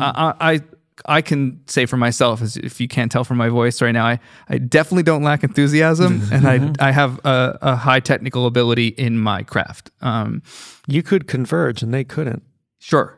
I can also diverge, but I see more value of me being the converger in the room. And I think that's something that, again, I'm not good at using that language. You're the funnel. But I'm realizing that now that if those are the words that describe that scenario best, I realized that it's cool for me to be the converger. Like I have to put that kind of cool factor into it because I only thought the producer was cool because they're creating everything and the mixer's just like cleaning it up or tightening it up. And, you know, I'm like, no, I'm refocusing things. Like I'm actually soundscaping and sound designing and sculpting the emotional space and spirit of this record. It sounds like people came to you for your processing style, like your personal style and the way that you do it. I'm having a realization, like as we're talking, that when I did this overlay example, I had to always imagine sort of like, you know, green plexiglass over red and sort of how you see or the patterns or whatever. But I'm having this realization that your mix style is a lot like your conversational style, which is you often jump ahead when conversation is bouncing around. Maybe it's divergent, maybe it's exploratory. You often jump ahead and pull the conversation forward in a text thread or in the room. It's like, yeah, wait, okay, you should have great. seen him playing Boom, poker at this table. Well, yeah, he moved that fucking thing around the table like everybody hated until me. all the money was in front of him. He moved the whole like everybody hated me. Pushed the game along. I was actually told I wasn't getting invited back to poker night. You weren't fun, but your mix style, I'm competitive, fucking vicious. Your conversational style, you kind of have a vision for where it can go. Wait, okay, let's grab this thing and go, boom, forward. Let's pull it forward, and my conversational style is different. It's a little more languid and a little bit more kind of let's go down that alley and see what's down there. Oh, a dead guy, whatever. And mine's like wait. Yeah. Let's look at this thing really closely for a long time. So, but anyway, yeah. That's Michael and I align in so many of these ways. It's so fantastic. I love it. I don't know. It's beautiful. I need to have someone like that on my side. I just want to get shit done. What's going on over there? I want to get shit done. What do you got there? My conversation style is on the paper. I have conversations. That's not a paper. That looks like iPad with it's live animation. With a magic pen. It's live animation. What podcast has live animation? I'm thinking of some factors as we're talking about specialization and just sort of what goes into specializing. There's a few things I wanted to bring up just to kind of stir up the conversation a little bit. There's one part of this where it feels like in this conversation, are we talking about specialization in terms of going solo, freelancing in a specific area, or being a specialist at a studio? Like, are we talking broadly for all specialization in any sort of niche, or are we leaning more towards freelancing? Just wanted to clear that up a little bit. I think it's a narrowing. Like if you think about, track and field, you can't be great at all of those things. Right. It takes like different body types, different personalities, whatever. And so you might be really good when you're in elementary school and junior high school. But at a certain point to compete at high levels, you have to focus on, running and then a specific race, if you're going to get a medal Right. Yeah. So that's what I think we mean. So we're speaking about specialization in terms narrowing. Right. No, I understand the definition. I mean more so the application of specialization saying. in this conversation. Are we speaking to freelancers in the music industry? Was in the vein that Spider just did with his example, what do you mean? What is the opposite? Because I'm not Yeah. sure. Well, there's people that could mix in a studio, like be part of a It's studio. not really think a it has- thing anymore. I think it only has to do with what you do every day. Yeah. Like Cool. as a practitioner. I know what Right. you're saying though, Yeah. because Yeah. there still are in-house engineers. Right. I'd like to note their existence Mm-hmm. and wish them luck in the studio system. But most engineers want to get out You of want the studio. You should so know where I the think- exits are and, Yeah. and the lifeboats because it's going to get ugly. So, but to answer your Yeah. question specifically, I think yes, that exists, but we're talking about Cool. the freelance. But I don't think going solo. You said that in the beginning.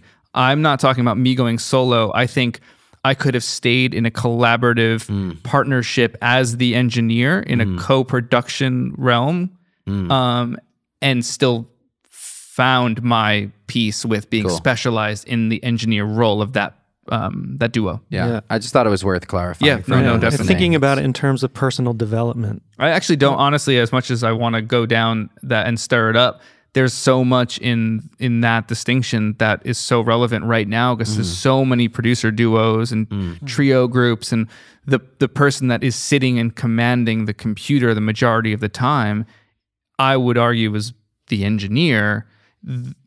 No, go ahead. Sorry. Yeah. And he or she may think that they need to apply more affect to the record than they do naturally to feel like they're a producer in the room. And they feel like they belong in the room, and especially in writing rooms and production rooms with the artists and there's co-writers in the room, that role is still blurred to me because people say that they're producers, but I've been in with them and I am one. I was an engineer in those rooms who also produced, but I was hired or brought into it as the engineer. So either way, what you're bringing and trying to distill it down even further, either way, I think I should have, which I did, chose to be the engineer who can produce. Then there are producers that can engineer. Yeah. There are savants that can do both of those greatly. I would still argue they shouldn't, just based on perspective and the ability to see it from the outside. That doesn't mean that the producer, who is not the engineer that can also produce, can't sit down at the computer and manipulate drum sounds and nudge them around because they just hear the groove the right way and they just want to do it. Doesn't mean you have to be beholden to that computer as the engineer. That's the part of just feeling like you belong and you're going with the ebb and flow of the vibe in the room. But at the end of the day, you're being you're fall back on as that role in the room. So you always know your place. And I think that's worthy of talking about doubling down on and specializing in, especially in groups, not only solo. Related to that, I just wrote down fear/resistance. Like, Yes. what is the fear? I have some ideas of my own, and I've been through this process of deciding to become a freelancer full time and specialize in design. But what do you think some of the fears or resistance of specializing are in the music industry?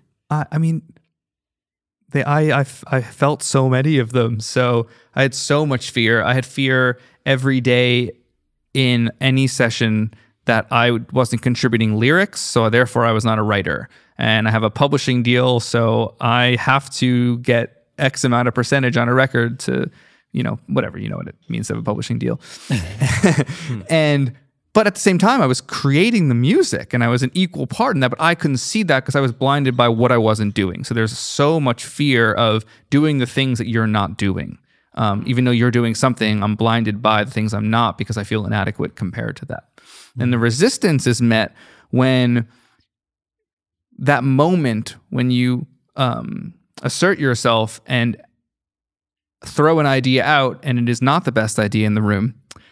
So you are then told that your idea isn't good, So then you do it less and less and less as more ideas you throw out aren't as good as the other person's. Even if objectively you're like, that was a shitty idea too, bro. Why did yours win?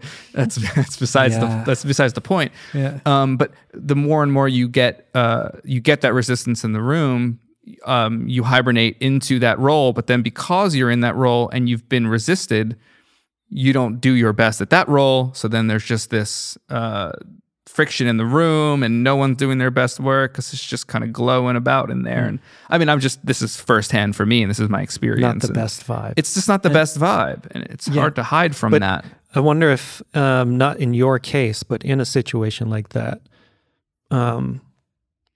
if you commit to too much, you're not going to do all of them to the level that you're happy with. Feel confident in those situations, be driven and motivated to find better collaborators and whatever. And so like maybe when you're younger and experimenting, you are playing all kinds of roles and over committing in a way. And that's part of that process. Well, part of me bringing this up tonight is to kind of see, I almost want to put a number on it, but Rory at the table makes it a little bit hard because you're really starting to double down on mastering at 44 years old or 43. I think it's flexible. Right? I think you can go in and out. It can be. Yeah, I suppose. I mean, it's, in audio work, in terms of studio work, all I've done is master for 10 years now. Yeah. I haven't, the last record I mixed was 7 years ago. I haven't recorded anything. Right. In 6 years, a songwriting session I did before my kid came home, 7 years. Right. Last time I recorded a vocal. So as an audio engineer, you've specialized chose that. a long time ago. Okay. So Michael's point or question sort of highlighted two things. There's the, and it feels like related to our conversation last week, there's kind of a cascade of specialization decisions. So it's like, I flip burgers and I write songs. For those who dream to flip burgers, I'm behind you. I support you all the way. But let's assume that most of our audience dream to write the song. So at some point you say, I'm going to do it. So I'm just going to get into music full time. So that's a kind of specialization decision. I'm going to dedicate my life. I'm not going to. What am I going to spend time getting better at? Yeah, not my dad's auto shop, not use maybe the degree I got in whatever, accounting. I want to do this, right? So there's that decision. And then there's like, okay, so now I'm one of these, I played in a band, I recorded our demos, I recorded my friends, I write songs. So you're one of those kids, right? Lots of those. So you've got to, like you did, you've got to sort of filter down through the cascade and go producer, engineer, songwriter, which am I? Yeah. And then we get into genres and so it's like I love pop, but I play a lot of indie music and I produce indie bands, indie pop, and those pop represent different social circles. And then I want to loop back to Michael on the fear question, but then within that there are two, back to our tension, the theme that I keep coming back to. There are two things in tension.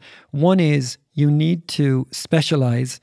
You can't be a guy who produces or a girl who produces pop, rock, R&B, hip hop, trap. You just can't. It's classical. It's there's no one, almost no one who can genre hop with respect like that. So in order to get known, I aspire to do that as a mixer. Epic.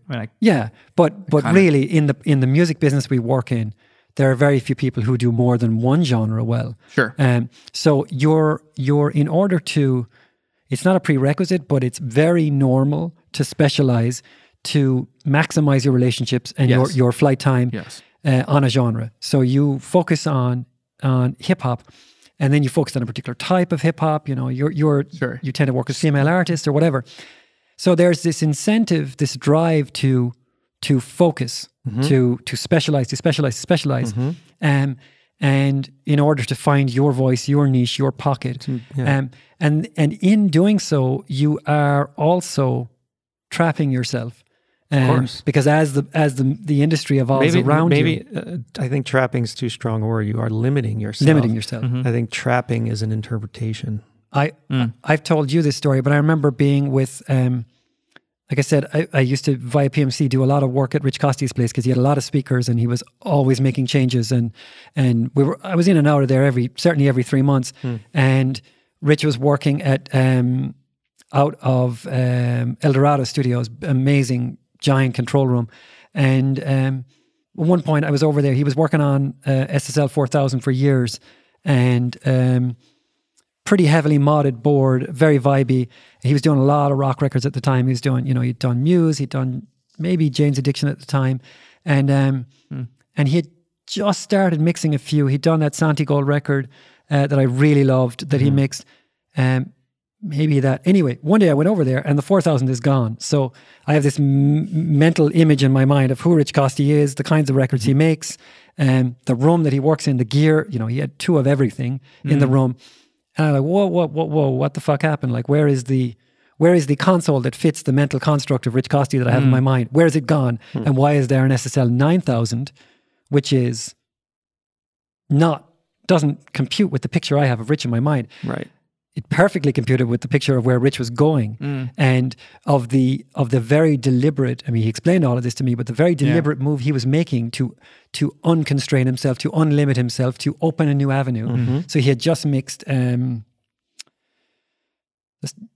he mixed the Santi record at that time, but he had just done some stuff, not for Dre, for, anyway, another hip hop artist.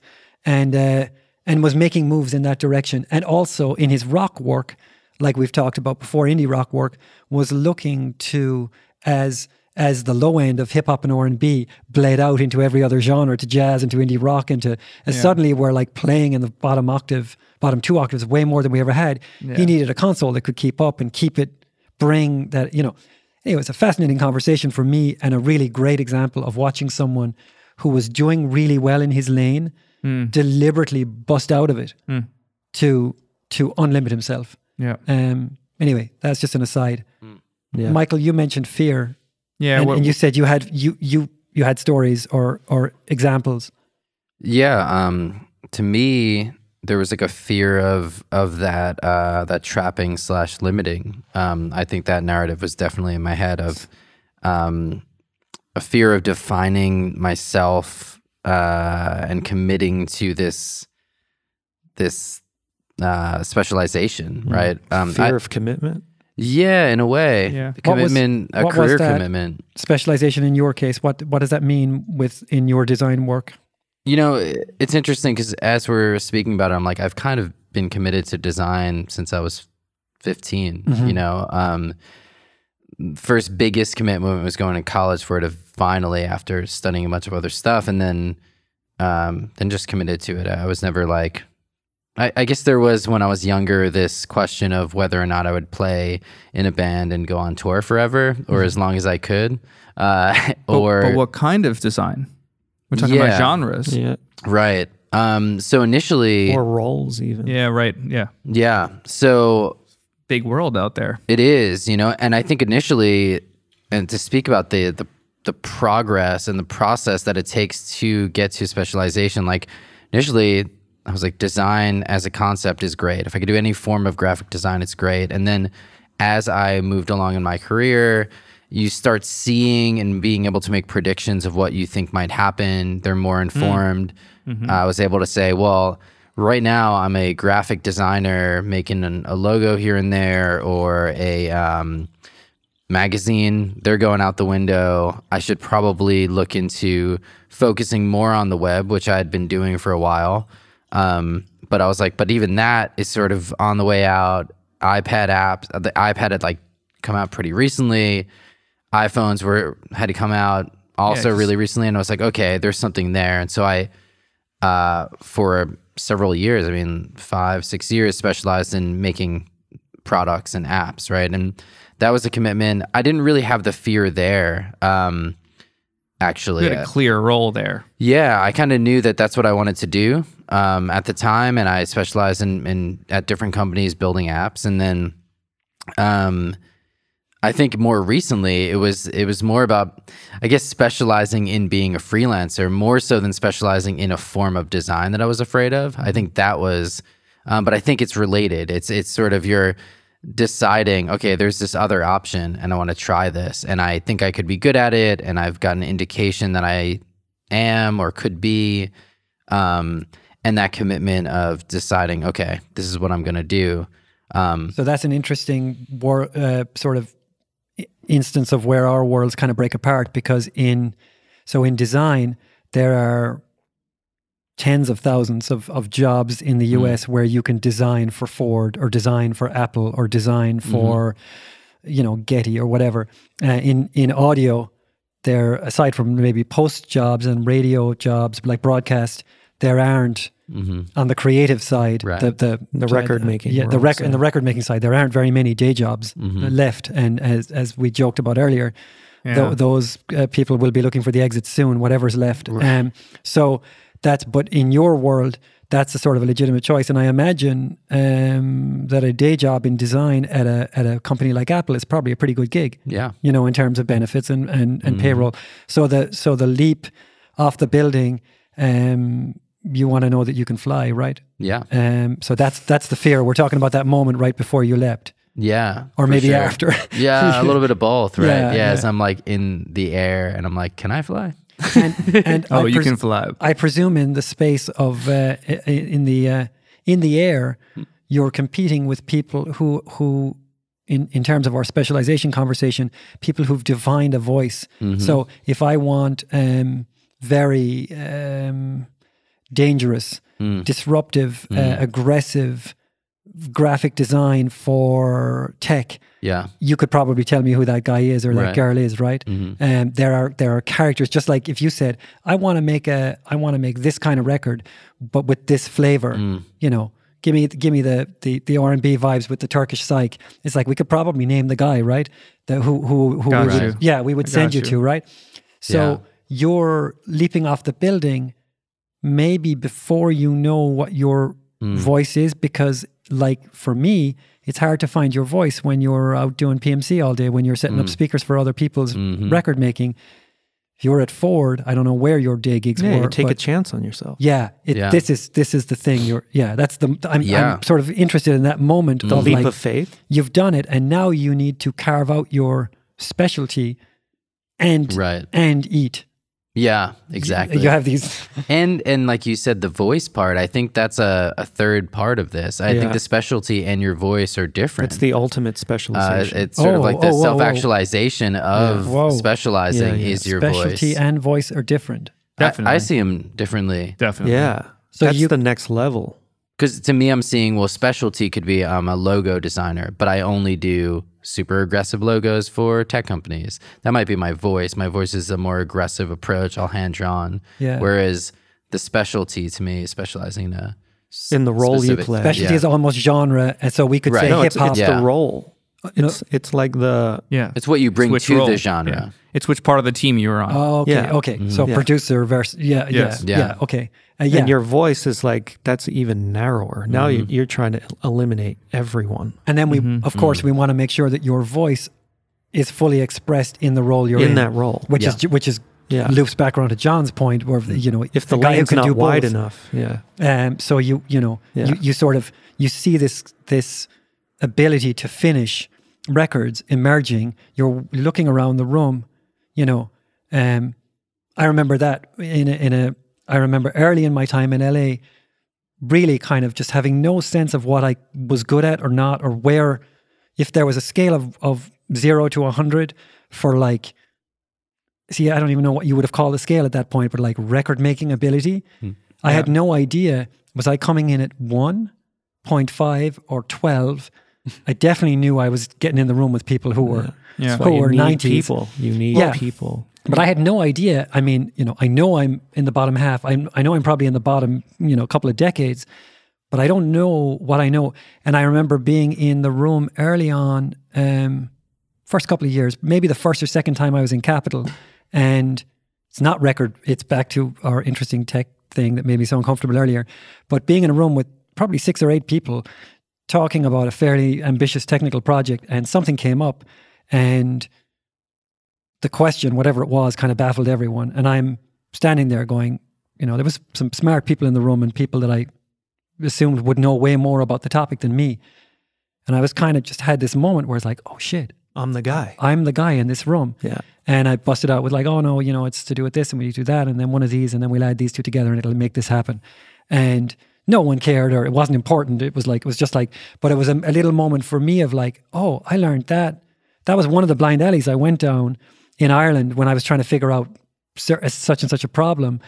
And it was useful here. Yeah. So it was this kind of integrating of my previous very inefficient explorations of what was possible of the space and plugging them into the world of LA, the pace of LA, the talent level, plugging in and then sort of trying to build on that, Yeah, and you figure out where you fit in.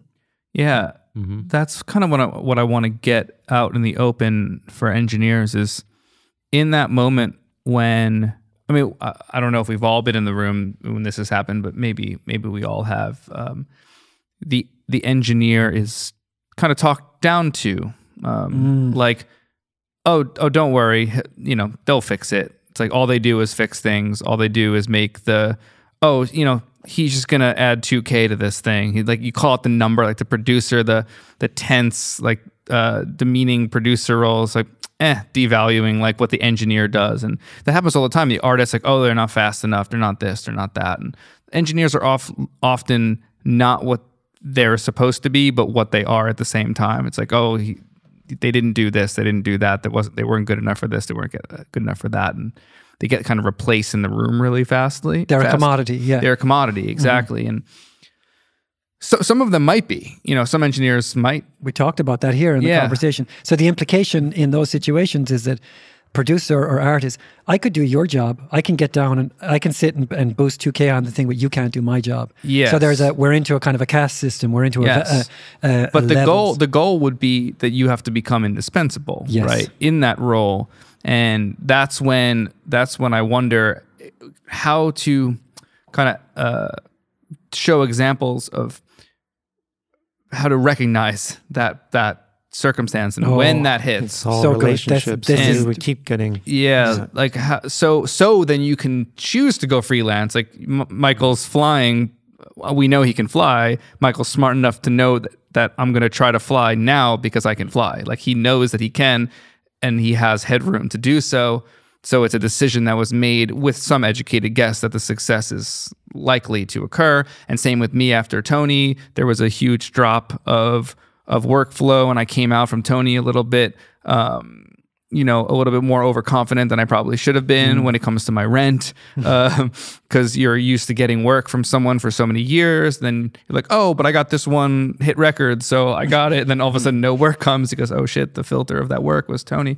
Yes. But when I made that move, I did feel like I could fly. Michael felt like he could fly. We all feel like we can fly at a certain time. Yeah. I had a very clear version of that. I don't know if yours was very clear. It seems almost as clear, like when you were like, I don't want to do this anymore and work for someone else. Oh yeah, it was clear. It was clear. It was clear. It's not always clear for people, so I'm wondering what that looks like. I'm noticed that people are coming to me for a thing, so I can now.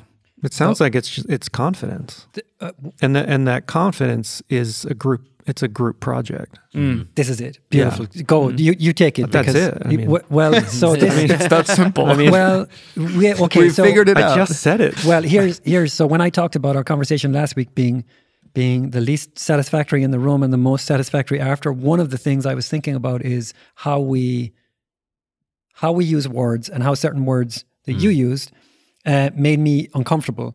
And then towards the end of the conversation, we got to why. And something that I've often said is like, in reaction to something, is that 15-year-old me reacting to that or 44-year-old me? Like, so business speak, like, I'm not that guy. I play indie rock. It's like this childish sort of petulant resistance to structure when in fact it could be just a thing to help you fucking fly, right? Exactly. So anyway, one of the words that was rattling around my head all week that's come up a bunch in our conversations is model. And I think it may have been me or it may have been Spider who sort of started using that a lot in our conversations about what this podcast would be, that we would model a type of conversation. And increasingly I've been uncomfortable with it because it seems to imply that we're role models. Role modeling. Oh, And- that's interesting. I never think that way. Yeah. No, of course you don't. And, Yeah. But why that came to mind is because of Spider's admonition last week about the prescriptive thing, which really landed for me. And of course, like of everyone here, I'm the least comfortable with any idea of being a role model because I haven't got that Grammy and I don't have the hit record that you have, for example.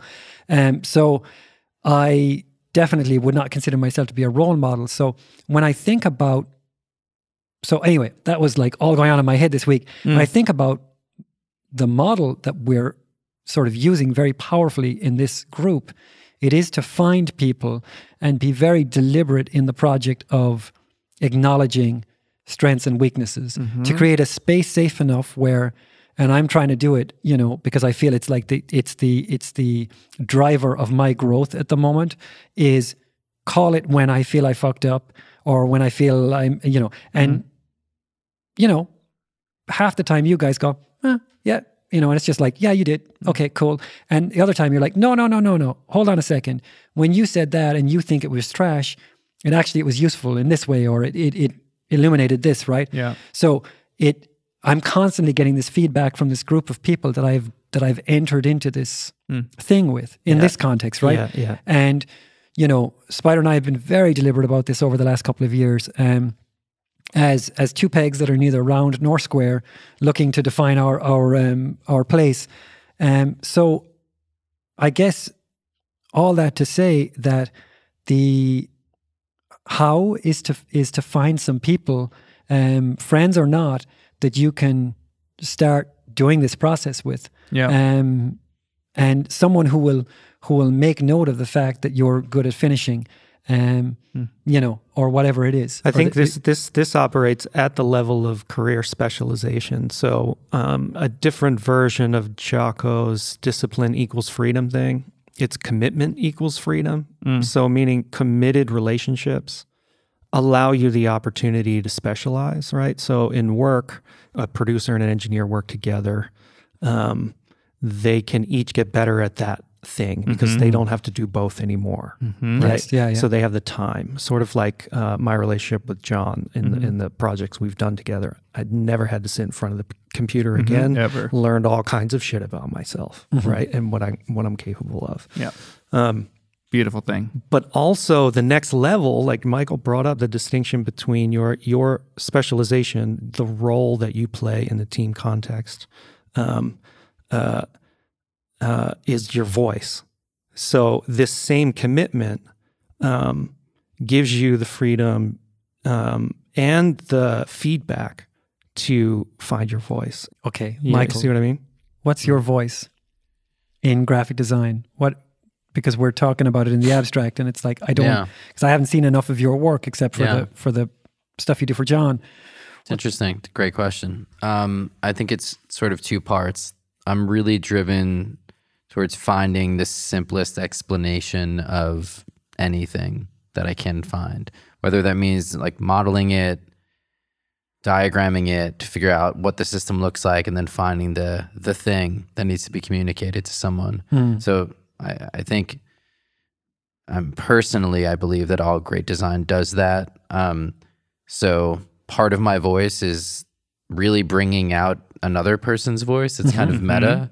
It's like bringing out what they want to say, even though they might not even know exactly what they want to say. Transparent style. So I think that's one.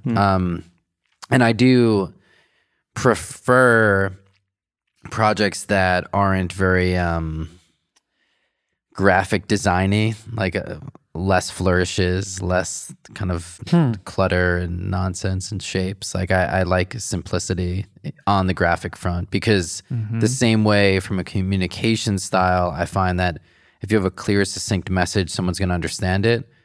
Well, all that visual information you're adding is also being communicated and decoded. So I lean towards simplicity from a visual point of view as well. And I think to me, it's like if you can communicate something with a square that's green and it says a paragraph worth of information, then great.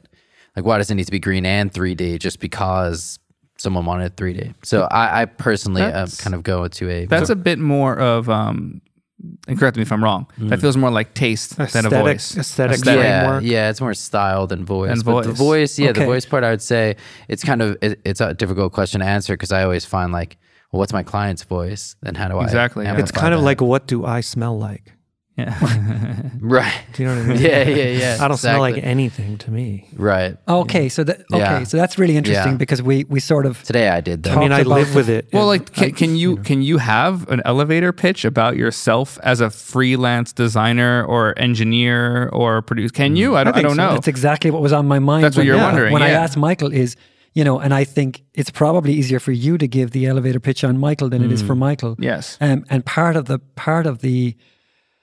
the process, I think, of what we're trying to do for each other is bring that out, share it, own it in a kind of a space where we're free to sort of play. Yeah. And I know that the story I tell about myself to myself and to others has not unlocked either my best work or massive financial success. So that old story, I'm good with letting it go, and I'm working out a new story that I hope is more in touch with reality and my ambition. So I need your help, and that's why we're here. That's why we're here, and we've sort of committed to making that the conversation, public. Yeah. Which is really great. Yeah, I mean, we're going to do this anyway. We might as well see if anybody can get any value from it. But thinking about what you two were both just saying, I actually think that, yeah, I could probably tell you Michael's voice and describe him and his elevator pitch for him. But I can also now, because I've chosen to do what you did and try to write a new story, and it's a story kind of a bit more confidence. I could elevator pitch what I specialize in pretty Yes. quickly in like less than 2 sentences. I can tell you my focus that I exist in, my want for dynamics and emotional connection to music, and I can just describe how I hear and want to hear music, and someone will say, cool, that's my guy, or that's not my guy, like pretty quickly. I couldn't have done that a few years ago, so I think you're right in that. Someone can also do, I mean, yeah, I would argue Spider can probably do it better for me just because, but I can also do it adequately. And I think everyone should be able to do that for themselves, and not in a sales way, in a very genuine, and this is, to me, this is Michael's voice. Michael's voice is, I'm going to distill down exactly what and who you are as a brand, not necessarily only as a human, but it's the productization of ourselves. And in order to get to that specialization and that place of specialization, we need to know what we're specialized in so we can choose to go down that path. And the only way to know that is to find out your true intentions and like what you actually do in your voice. And that's what your voice is. Yeah. Your voice is finding that voice. Yeah, it's like watching Inception. I feel like you explaining that is the ground is folding back over this. It's meta. I mean, like my voice is finding people's voices. And I'm only able to say that because I think that's my voice. My voice is as the engineers in the background. You can call an aesthetic and a sound, like the fact that I mix with maybe less high mids than someone and a bit more warmer and a full sub-octave It's a bass. description. It's a description. That's an overlay because that'll change in time. Yes, Yeah. exactly. but Your the- Rich Cossey story. That's what I was thinking of. But the like- underpinnings are the bedrock is This is truer the and fundamental more fundamental. philosophy. And Yes. and everything you're saying about both your roles, my elevator pitch, and I feel that I don't deliver it yet, is to I get the kind note from the client. Oh my God, it sounds fucking amazing, and it's like, and often I'll write back, it was all in there. Like I didn't make it amazing. I love Right, that one. right. It's just like that was the uncut diamond, and I polished it a little, but you made that, not me. My intuition is to hear it, to find it, and to unveil it, and then as I often sort of tag at the end, it's like, and make sure it can hang on a playlist. Exactly. You know, Exactly. it's Stand the easy- test of time. It's easy to make a thing the more like it is, but to make it more like it is and make it hang on a playlist, that's the trick. But also, what I'm hearing from that, because I do this too, with the, it was already there. What you're doing with that is reshaping the team aspect of it. Like, y'all did your part. So when someone just happened right before we started recording, you killed this, John. And I wrote back, y'all killed this. Glad to be a part of it. Just like, the three of us, the producer, the artist, and I, killed it. And when Dale gets the file to master It will next also week, be killed. it will also be killed. More death. And someone and someone will say, "Yo, Dale, you nailed this thing." It's he did. We all did as well. And I think that's what your language is doing, is And you all helped each reminding other do it. Exactly. Yeah. And that the choice to go down a specialized path, lets everybody be their best in the team. And the team isn't always in the room. I always come back to this. It's like, I was talking to Tyler Johnson about this. Like, I don't understand why the mixer isn't involved in the conversation earlier on in the process. Like, they're brought into it at the end, sometimes 6 on an album. It's like, with the team, 3, 4, 5 people made this album, and then like 6 people are mixing different records. Like, we should be part of the same soccer team, right? Like, bringing in a member at the end of the team, I always feel a little left out, and I want to make sure that they know that I'm committed to finalizing their voice, to allow or to make it known to them that this is their project. And I'm definitely going to put a stamp on it. I, by default, have these ears, so I'm going to make decisions that are according to my aesthetic, and if they align, then great. But I'm always so flexible and malleable to, at the end of the day, what they want, to a degree. There will be a point where I'm like, well, I'm not the guy for that. Which is a jumping off point for another thought I had during the week about this process of specializing and how it might happen. And it is, as you're painting that picture of being brought in late, I think about really effective teams where over time certain producers and writers will partner with a certain mixer. Exactly. And there's a shorthand that develops. We've often talked about it. Right. And it opens up flow, and people stop having to, write long emails or, it's like shorthand, more purple in the chorus, done, boom. So there's value in that. I can think of examples where you're better for having worked, you're more specialized, you're more in touch with your ability, your unique voice, for having worked with people over time. And then there's the kind of dice roll, last minute session from producer. You had to Wikipedia, and it's like, who is this girl and what's she doing over there, And it's like, in comes a challenge or a texture or a rhythm or whatever that you haven't worked on before, that sort of makes you realize. It's like, maybe I didn't know I was any good at mastering whatever genre until I got that weird Ethiopian jazz record. It's like, oh shit, I kind of have an intuition from this because I played Irish folk music for 15 years. Yeah. I'm in tune with scratchy, weird, janky kind of beats and these sort of simple but complicated rhythms, whatever. So you get these kind of random inputs that can jump you forward, and then you get in the other situation, it's comfortable places that can help you develop. So I'm struck again by that tension, Yeah. Does that mean anything? Yeah. I'm still thinking about applying your voice to projects. It's something I've never really ever thought about doing. I'm saying ever. I'm sounding super definitive about this. I can't recall a time where I've went in with the expectation that I would apply my voice or that I should, or even thought about my voice as an element in the process, as much as the other day we were talking about differentiation, what makes you different. It's like John kind of said it, triggered that thought, which was everything you do is different naturally. Your ears are going to hear it differently, so you're going to approach it differently. And to me, that was that's about as much as my voice that needs to be there. What am I really trying to do here? And so it's interesting that we're talking about voice, because I've never really thought about it as because it hasn't felt like a dominant element in my process.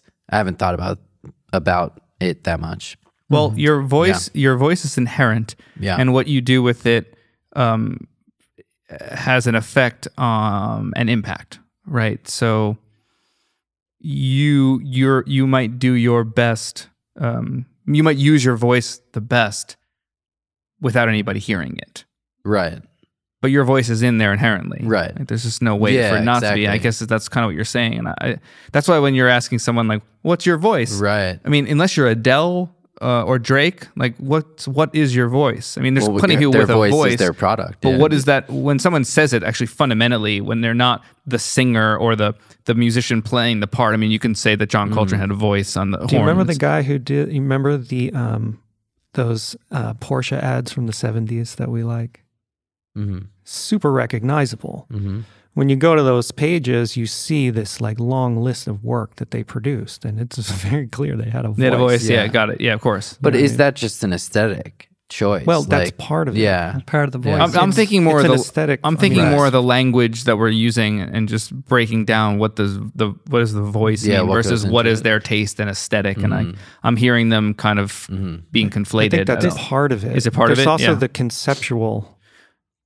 It's also what we do, what we like to do together at dinners is we break down these words and the utility of Yeah. these words. Like, could you have great impact creatively without a voice, Yes. but with good taste Yes. and aesthetic? Yeah. Right. I think those are like that's sort of the goal of the classical engineer. Mm-hmm. Yeah, I think Morten Lindberg is that. he's more, yeah. But his his voice includes all of this musical taste. He sets the stage. So too. he's producing. Yeah, he's doing producing, more he's- than just he's engine. more. But his engineering is like absent of color or We're just going to talk to Morton. That's all we're going to Yeah. do. So I'm remembering something that came up in the conversation here when we had the in-person conversations with everyone, which was this arc of when you're starting out being a service provider. You know, yes sir, whatever you need. You know, oh you want pickles in that, and you want more hi-hat. Sure, who wants more hi-hat? No one wants more hi-hat. Whatever. Oh, you'd be surprised. Yeah, okay. They shouldn't. They're wrong. Agreed. There's my prescription for the night. So, you know, you go from that sort of service mindset to even in the engineering mix space, people who are very artisan in their approach. And there's a kind of a freedom to be artistic in your service that you earn. And I wonder, is there a similar arc? So that guy you're describing, Spider, I wish we had his name, the designer who did all those Porsche campaigns, clearly had a strong voice, a strong aesthetic, probably said no to more gigs than he said yes to, because otherwise he would have been co-opted into doing McDonald's ads, right? So he must have Right. made choices. it's all this direct address question to the reader. Yeah, you know, it's very. I know very the style you mean. specific style. Yeah. But what I'm sort of interested in exploring is this journey that people make, and not everyone does. Like a post or a broadcast engineer stays in service mode from start of career. Maybe I'm wrong. Correct me, listeners, but stays in service mode from start to end of career. It's quite you know. Service is the best way of framing it. But someone like thinking of mixers that have very particular voices, you know what I mean? Where and Serban, I think, yeah, it's very particular. Serban's voice is Hear it interesting. from a mile away.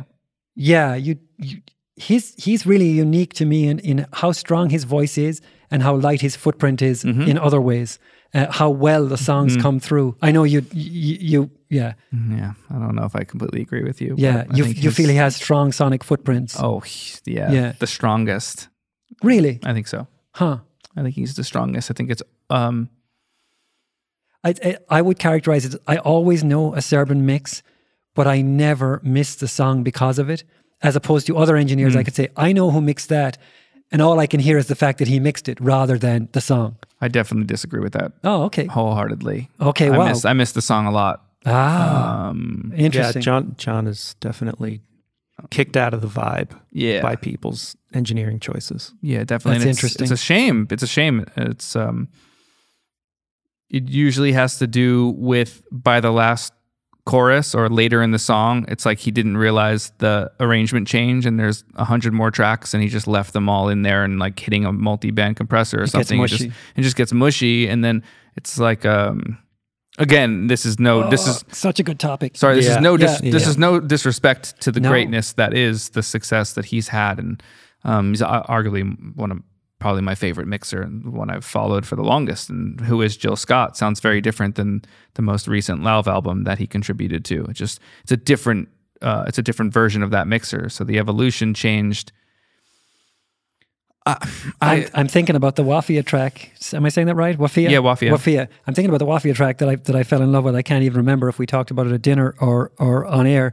But thinking about that and the restraint that you exercise in the mix.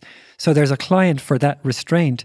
It's interesting when you describe, you know, of course we're characterizing and simplifying Serban's approach, but this thing that happens where starts strong, gets too busy, right? Let's just describe the you know, too much stuff at the end, too mushy, too squashed, too right.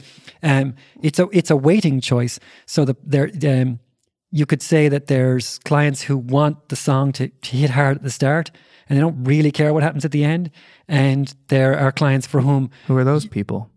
I think there's... Who wrote a song and they don't care about the ending of it? I think there's actually probably a lot of people. I mean, What? I've made that... I've made one choice. So let me... Then why do they put 2 extra tambourines in the third chorus? Oh, well, okay, give me to, one... to lift it. That was a choice. Give me 1 second to explore this, right? So Okay. let's say there... I'm with you the whole way. I'm going to super simplify this.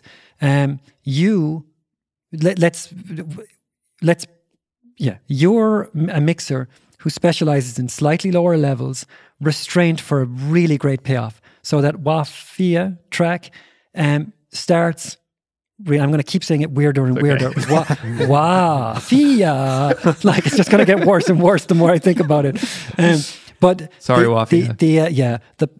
The restraint required for the payoff and for the build requires an artist and a producer with the confidence to say, you know, this thing is not going to come out on air or on a playlist all guns blazing, super bright, super ear catching, ear candy. It's going to draw you in, and of course bear with me. Sorry. The secret weapon is her voice, right? But anyway, that approach, or let's characterize and simplify Serban's approach to a strong, bright, present, open, ear candy start, but there's nowhere to go. You've already used 0 to 10. You've already used all your available headroom, all your available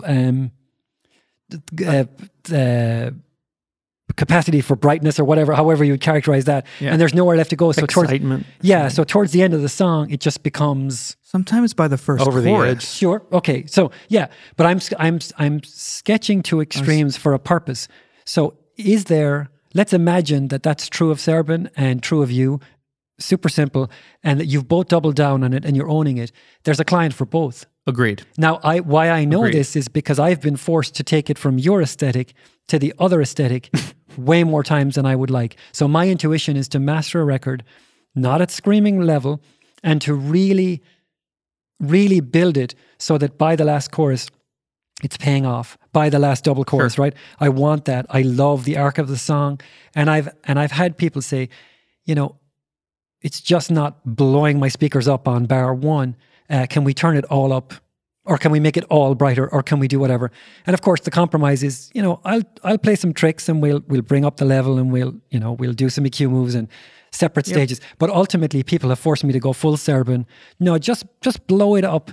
I don't really, But how far are we talking? Because when we're talking about the Wafia song, Hurricane is at -8, -8.5. It's a loud mix. not level really. I'm talking more aesthetic, you know. But it's a choice. It's loud. It's a choice to weight the mix as short term, high impact, bright, or longer term, slow burn, payoff later. Right, but deeper, richer. You're making a your claim is highly specific in using the word bright.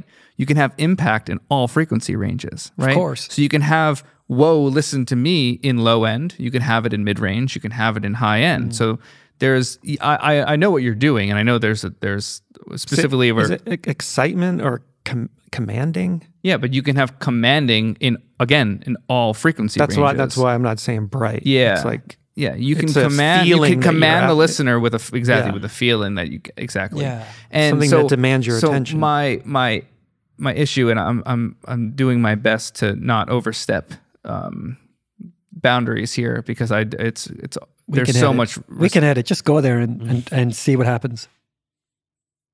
I don't think that he's listening to the song. I don't think he's actually listening to the potential of impact that the song could have. It sounds like it goes through a template of sorts. I have one too. We all have one. Mine's very minimal. I imagine his is more. It sounds like it's on everything, right? So when I hear the EQ of Bruno Mars' voice and Ariana Grande's, they're in the same range. It already sounds like it's on the radio. So that to me tells me that it's the same approach on everything, and let's see if it works, and then we'll go from there. Versus, let me hear the song and determine what needs to be done to the song. It's a pre-processing. Yeah, pre-process and rewind from there methodology. And I would love to have him on the podcast and actually talk to him about certain things, less about technique and more just about overall approach like we're talking about. So I definitely feel confident in saying these things because it's actually how I feel, and I'd love to know a response to that. I think specifically in our time now that people are more willing to listen to music and connect to it emotionally and kind of craving for that emotional connection and not we heard the same thing over and over again like we talked about a couple weeks ago. And I think that the sonic spectrum that we could exist in can offer that to us, allowing trust and exploration in the mix process by someone that is going to spend the time and try things and diverge for quite a bit to find it. And this is coming from someone that does both. I have a template, and some songs just need a little sparkle and a little top and bottom. And, I definitely understand that point of view, but every once in a while, specifically with the song you're bringing up, and like, I heard that song, I heard the rough mix, and I said, this isn't done. Like, I know this isn't done. I know exactly where Digi wants it. Got on a call with him, talked to him about where he wanted it, and then took it there on the first pass. That's an improg too. There's just like a quick vocal thing that I think it was on my end, right? That was I understood it. Yeah. And I wonder if that's what's happening in his world, because I don't hear it. I don't feel it as a fan of the music and of the technician at hand and the engineer. When I described sort of my insight into it from intuitively leaning your way and being forced as a service business to go the other way, which is the story of many mastering engineers, I'm sure. I wonder at a certain point, there are lots of mastering engineers who clearly decided to preempt the majority of their clients' needs and just bake it first time every time. And we could use the rest of the hard drive space on me listing the names of those people, like who just first pass is always fucking blazing from downbeat one, unlistenable. But in terms of brightness, presence, loudness. But the thing we do know, and I have worked with him as a producer, the thing we do know is that he does what he wants, and that's why we all love him. Like, he's assertive and he's confident and he gives people what they want, but he also does what he wants. So to close the loop, the fact that he serves labels and A&R and radio, the radio intuition of out of the gates, yes, on fire, rather than art. Yes, which also those people might be out of touch with what things are resonating with kids. There's definitely lag in that system. It seems to me like he's serving the visceral aspects of the recording, or like the audience's bodies and not their minds. It's like it's that I always just think of it as like geared up for the teenage experience, and it's the priority is to reach them, be in their world, engage their bodies. Yeah. And that's more of the social utility of it. I think that, you see what I mean? I think that could be true. I think it sounds like that is prioritized. Which overlays nicely with the labels and A&R's needs for product that works effectively in the world. Yeah. I think that's very true. I think, though, those teenagers don't know any better, right? So if they were given a slightly richer and deeper groove to those elements that are just forced up against the glass with that approach, that they'd also respond to it. I agree. I'm arguing that I understand why it works. Priorities. I'm arguing that it could also work another way. No, it's just over the line. We're in your team. Yeah. Like I know, but I want to clarify that because I don't think that this is wrong. I don't think what he does is wrong. I think it's great. I think it works. I'm just a little tired of it. Yeah. And I think other people are too. So I'm just challenging Yeah. it. As AirPods get better. Exactly. You start to tell the difference. Ooh, I had such a great listen today on AirPods, walking outside to get the charcuterie board that we did eat tonight this time. And it's just a mix I worked on all day, just on the same speakers. Put in AirPods, and it just was like, oh man, the low end was just filling my body, and it banged on speakers, but on AirPods you could still hear it and feel it, and it was clean and open, and getting texts from the artist in a group thread and the producer, just how great it sounds. I'm just like, this is what it's all about, and it's also bright, it's also loud enough, and it's dense, Just not over the line. it's not over the line. Yeah. Anyway, I could talk about this forever. we will. Yeah. I'm a topic that I want to explore in the future is audio memory, and the fact that once you've listened to something at higher resolution, you can recall that when listening at lower resolution. So the fact that you've heard that track on the MBs, on the big speakers here in the room, that as good as AirPods are, you're sort of imputing an extra layer. It's the association with the full scale experience. You're recalling physiologically the full scale experience. So why that's so important to me, obviously, and Spider and I, is that you want people to get that big experience so that they know what's possible, and hopefully hear as much music as possible in that big experience so they can carry it forward in their physiology. Yeah, I love that. Audio memory. We're going to talk. There's lots of stuff to talk about on that. Very cool. Very cool. Coming soon. But sorry, regarding this conversation, I mean, clearly our intuition, every conversation as we see it in the audio space right now, is very much serving more mainstream goals, and we're looking to do something a little slower, darker, more of a build, more tension, pay off maybe in the last hour. Honestly, I know. I'm sorry, I know. Right. I know what you're doing with that, and I like it and I respect it. I feel like a slight resentment from that tone of things might be objectively darker in the world that I want to exist in, but they're not dark. And I think that's something that I'm, as a mixer and as someone hopefully that has a voice, finding it, I don't want to put them against each other. I actually know you are the tension. Exactly. I want to create the tension, and I want them to coexist with each other. And I don't want someone to hear this and then hear that tone and say that's the only thing that not that's the only thing that dude does, but like they won't hang together on the same radio station, because that's not true. That's not true. It's objectively not true, because it has happened back to back meaning on the radio next to like Serban and I and Tony and Manny and Ali and Jason and all, been on the radio at the same time in the back of an Uber, and not one of them sounds any necessarily objectively better than the other. They all hang, they all sound great, and they're all different approaches.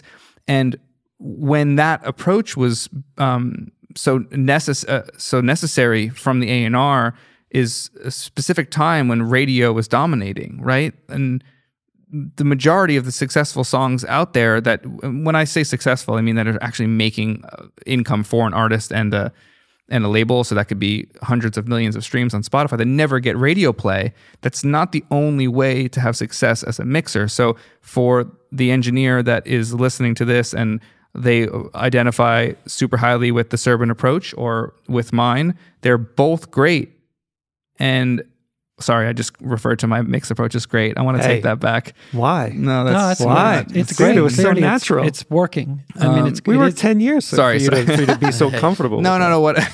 Yeah, there's nothing wrong with that. My point is they both hang, and they're both an aesthetic choice, that one shouldn't be referred to as darker and slower than the other, because I care so much about the tempo that's why I go less on a compressed, held up vibe, because that lets you feel the tempo as it is, right? And this visceral teenage response is a little bit faster than the tempo actually is. It's caffeinated. Right? It's caffeinated. Yeah. And we're sitting in it's hyper. We're sitting in California, Los Angeles, California, during a pandemic, and the last thing we need is hyper right now. And there's going to be other times like this where the non-hyper, less tense, but still energy driven and high energy focus is going to be wanted, and desired. In fact, is my argument. I actually think that people will get a different and more substantial visceral reaction to music if it has just slightly more dynamics. And when you're talking about there's a lot of bad records that have a lot of dynamics. I'm actually I have a very specific amount of dynamics and density combination that I actually think works. So it's a very specific, it's not an overall, like when I'm going on a live and I'm giving any sort of advice, and I'm doing it here too, if I'm being prescriptive on technical advice, which I know we don't want to be on a philosophical level, but when it comes to technical things, I think we've talked about this, we have a little bit of headroom. I think that there is a sweet spot for density and for dynamic, and it's something that I'm actually working on and I would like to master, right? Because I think there's an objective place where that can exist. It's a sweet spot. Yeah, there is a sweet spot. There's a sweet spot. And it's not, but it is not dark and it's not slow. No, and I always don't wanted want this, to- even when I was like just starting as an engineer. It's Yeah. like there's some sweet spot here. There is a sweet spot. It's energetic and it doesn't hurt. Yeah, and I don't, and I completely, and I'm speaking to engineers like in this way, and all of us when I talk about these things, because we see a lot on Mix with the Masters, engineers taking out all this low end and leaving all of this high end because it gets louder. But when it gets louder, it loses all the sub frequencies that generate Satisfaction. Or Impact. satisfaction and In the- impact in your chord progressions and it just gets rid of all of that. And that was the case when we were mixing one for vinyl, when the needle would literally skip off the record and you'd lose playback. And then that changed on CDs, and even further now with normalization on platforms, as we talk about. Whether it's on or not is to be determined by your settings, but it's on for a lot of people and it's going to get turned down. So then you might as well have more low end to have the impact. And there's so much to think about here, so much to talk about.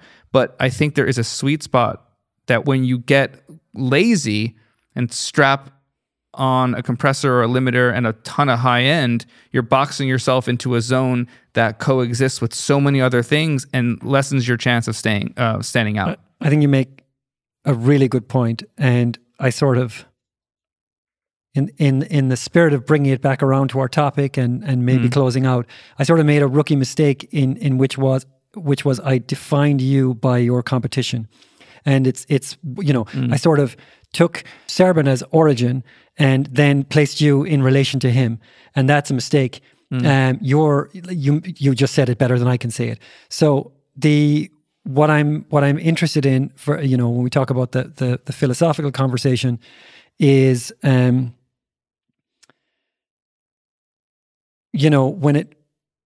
what you're doing is, where am I going with this?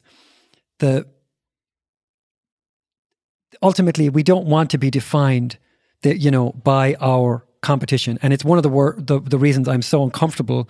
I think we talked about it in relation to something that we saw with the word compete. This will help you to compete, and it's like, well, okay, so if there's a scale of 0 to 10 for loudness and a scale of 0 to 10 for brightness and a scale of 0 to 10 for distortion, and your competitor goes to 10 on all three, is the only way to beat her to like, where do we go from here? So immediately this competition thing. I'll just jump in quickly and say, I'm not trying to compete with him or anybody else. I'm trying to hang with him. It needs to I'm trying to coexist. It needs to hang in the world on radio and on playlists. I'm not trying to compete with him. Exactly. He's uncompetable. He's a legend. That's the mistake I sort of made in language that can have a parallel in the business. I'm sort of putting you in relation to him, with him as some sort of benchmark and you as darker and slower, right? Mistakenly, and what you are is, we would argue, truer to the groove in the record, loud enough, as bright as it needs to be, as distorted as brings out the sentiment of the song, right? And all of that is just true, objectively true for you and your clients, regardless of where Serban is on the landscape. Sure. And that's, I'm hearing you is what I'm saying. Yeah. And trying to make it, take a lesson from it, I guess. Yeah. Serban's great. Mm-hmm. He really is. I mean, yeah. There every now and then I hear a groove completely nailed. Like that mix on 24 Karat, Bruno Mars, is just one of the best mixes of modern day. I mean, it's just gigantic. his Uptown Funk mix is fantastic. Like there's so many fantastic mixes that dude does where the groove is true and is true to the original. And if I imagine what the original would have sounded like, it's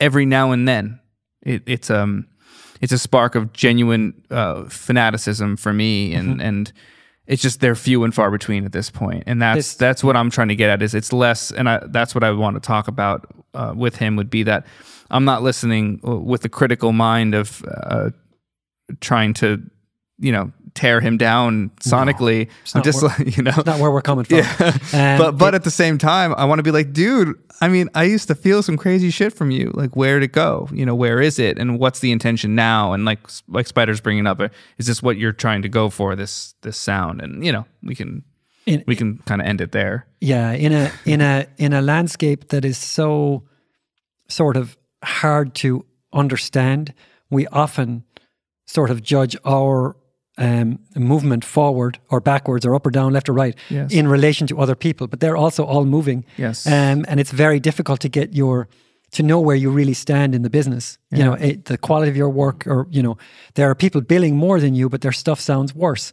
There are people billing, like it's a very... they could be doing quadruple the output as well with their team, and they're not even necessarily touching it, or they're spending less time because they don't have the amount of time. They're not an A-list artist for you hit their level at the same time as like maybe they would be for someone like me or someone that's a peer of mine. There's so many variables, so who knows how noted they were to get it to where they from the artist, and there's so many variables here, of course. So back to Spider's ground zero: know thyself and forget how much 6K is on Serban's mix. Just what are you doing? Where are you headed? Yeah. What do you want? What do your clients need? Yeah. What does a record need? Yeah. I love those questions. I love thinking about them every time I sit down. Man, we talked a lot about specialization tonight. It's a topic that I don't know that's discussed, and I don't know if there are actually any answers to it at all, and I just was around all week thinking no one told me when it was time to go, and I think Michael brought that up a couple weeks ago, which was someone's got to tell you to go. I mean, I told you to come, but someone else has to say go, and I have a lot of people close to me, specifically at this table, that edged me towards going, but no one ever said it was time to go. And I would again kind of bring this back to that, getting around people that you really trust, I guess, right? Is that what we all did? We just around people that kept pushing, reinforcing and validating, and I don't know. I think it's like more I'm wondering than what that. made me jump off the cliff and move, and it's more choose. than that, I think, because you can be around a bunch of people you trust who are equally lost.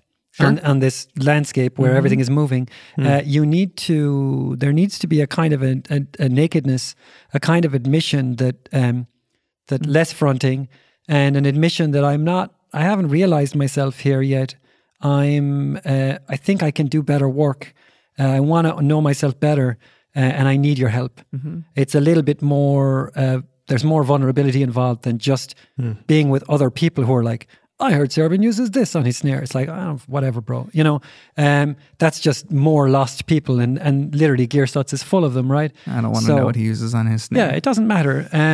So I think it's fine people, but then someone has to drop their guard first. And maybe the in such shark infested waters, that's funny, but I think consider, what would it be like if I told people what I'm scared of in my work, or if I was vulnerable, in with my peers, And I don't mean knocking on the A&R at Electra's door and saying, "Listen, I don't think I've got the goods." I was lucky. Don't do that. I probably should. No, honestly, I think I can think of all the examples that I gave in this conversation about when Michael brought up resistance and fear in the room, and I would talk to Spider about them at night, or I would talk to Tyler Johnson about them on the way home from the studio. we would discuss what happened in the room, how it made me feel, how I made the other person feel, and we would break it down. And I think that's what I was getting at with, I mean, we got to find people that we trust. Yeah, you can trust a lot of lost people. You're totally right. And I think there's so many resources for inspiring people out there. If they're not in your close group, I guess we have to find them elsewhere, which we all do anyway. But I got lucky with Spider, and during that time in my life. I see the image of Michael stepping off the building a lot. When you start talking, I'm thinking of these moments, or this moment. Of course, there's many of them, but I'm thinking of you jumping. And one of the approaches that I've used over the years to encouraging people to jump is to fully wrap their heads around. I had this with a friend a couple of years ago who was going through a really hard time. Really, really difficult time on every level, and was really struggling with his relationship with the music business and former success and current struggles and family. Everything was in the mix. Really, really gnarly situation. And for me, one way of looking at it was, are you cool with working at Starbucks? Are you cool with? Is that something you're terrified of? Is something you would feel ashamed about? I've got 2 kids and a wife. I'd happily work at Starbucks to pay the bills, right? I would be happy and lucky to work at a Starbucks. That is maybe in my case, the worst case scenario. That's as bad as it gets if the wings don't work. Like, I put myself out there. I don't do PMC. I don't fly. Fuck up, hit the pavement. All right, dust myself off. I'm off to Starbucks, guys. Like, I live in a city where Starbucks is hiring. Not right now, obviously. I could figure out how to push that button on the machine, I think I'm trainable. So the point is to embrace the worst case scenario. A lot of times we're trepidatious about making a move, and the worst case scenario is not actually that bad at all. Yeah. It's and of course, the longer you spend on the ledge, the bigger it gets in your mind, and it's like, oh well, what will my dad think if I? He doesn't give a fuck. Pay your bills, And Gary Vee has been great on this. Someone that I follow, he talks about it a lot. But this kind of just, embrace the worst case scenario. What about it? Yeah, and then take the risk. Yeah, talk through the consequences. Yeah, because often they're not anywhere near it. And for my friend in that case, it was helpful. And just last week we were talking, and he brought it up as kind of like it helped him get unstuck because of previous achievements. He felt that any move in that moment was leading him to less than where he had been, and that he was somehow on some downward trajectory. And I'm like, okay, so let's look at what the bottom looks like. You're in a good relationship. You've got your physical health, and you're working at Starbucks. That seems like a great place to build a life from to me. Oh, well, that was my thing earlier when I asked if there's a time limit. Oh yeah. And we didn't really talk about it, and I don't know if there is anything to talk about with it, but at a certain point, at least have the conversation with yourself and maybe the close homie or someone like, what does the worst look like? Like, is that really that bad? I mean, honestly, I was laughing when you were talking because I was just imagining you as a barista, and I can see it, and that's what scared me. It was like, I know your true deepest potential, and just seeing you. I'm not even more barkeep mode. But no, when I think about Rory but just thinking about Rory. No, it's a little more barkeep. Rory's like, yeah, I only do black coffee. I don't even do lattes. Like, you just say no. You're just like, nah, don't do that. And I'm just expressing my vitriol on the cups through their names, just fucking everyone's name. But what I'm not saying that people. I'm trying not to say that anybody can give up. It's that it might be worth having a conversation with yourself, saying, is this really what I want to do? And have I put the best foot forward each and every time? Where did I miss? And try to ask these harder questions at some point. I don't know when it is. I just imagine there's a point when you have to ask it. If you're trying to build a family and you're trying to be a reliable member of society and you're just locked in the room smoking weed with zero output, that's,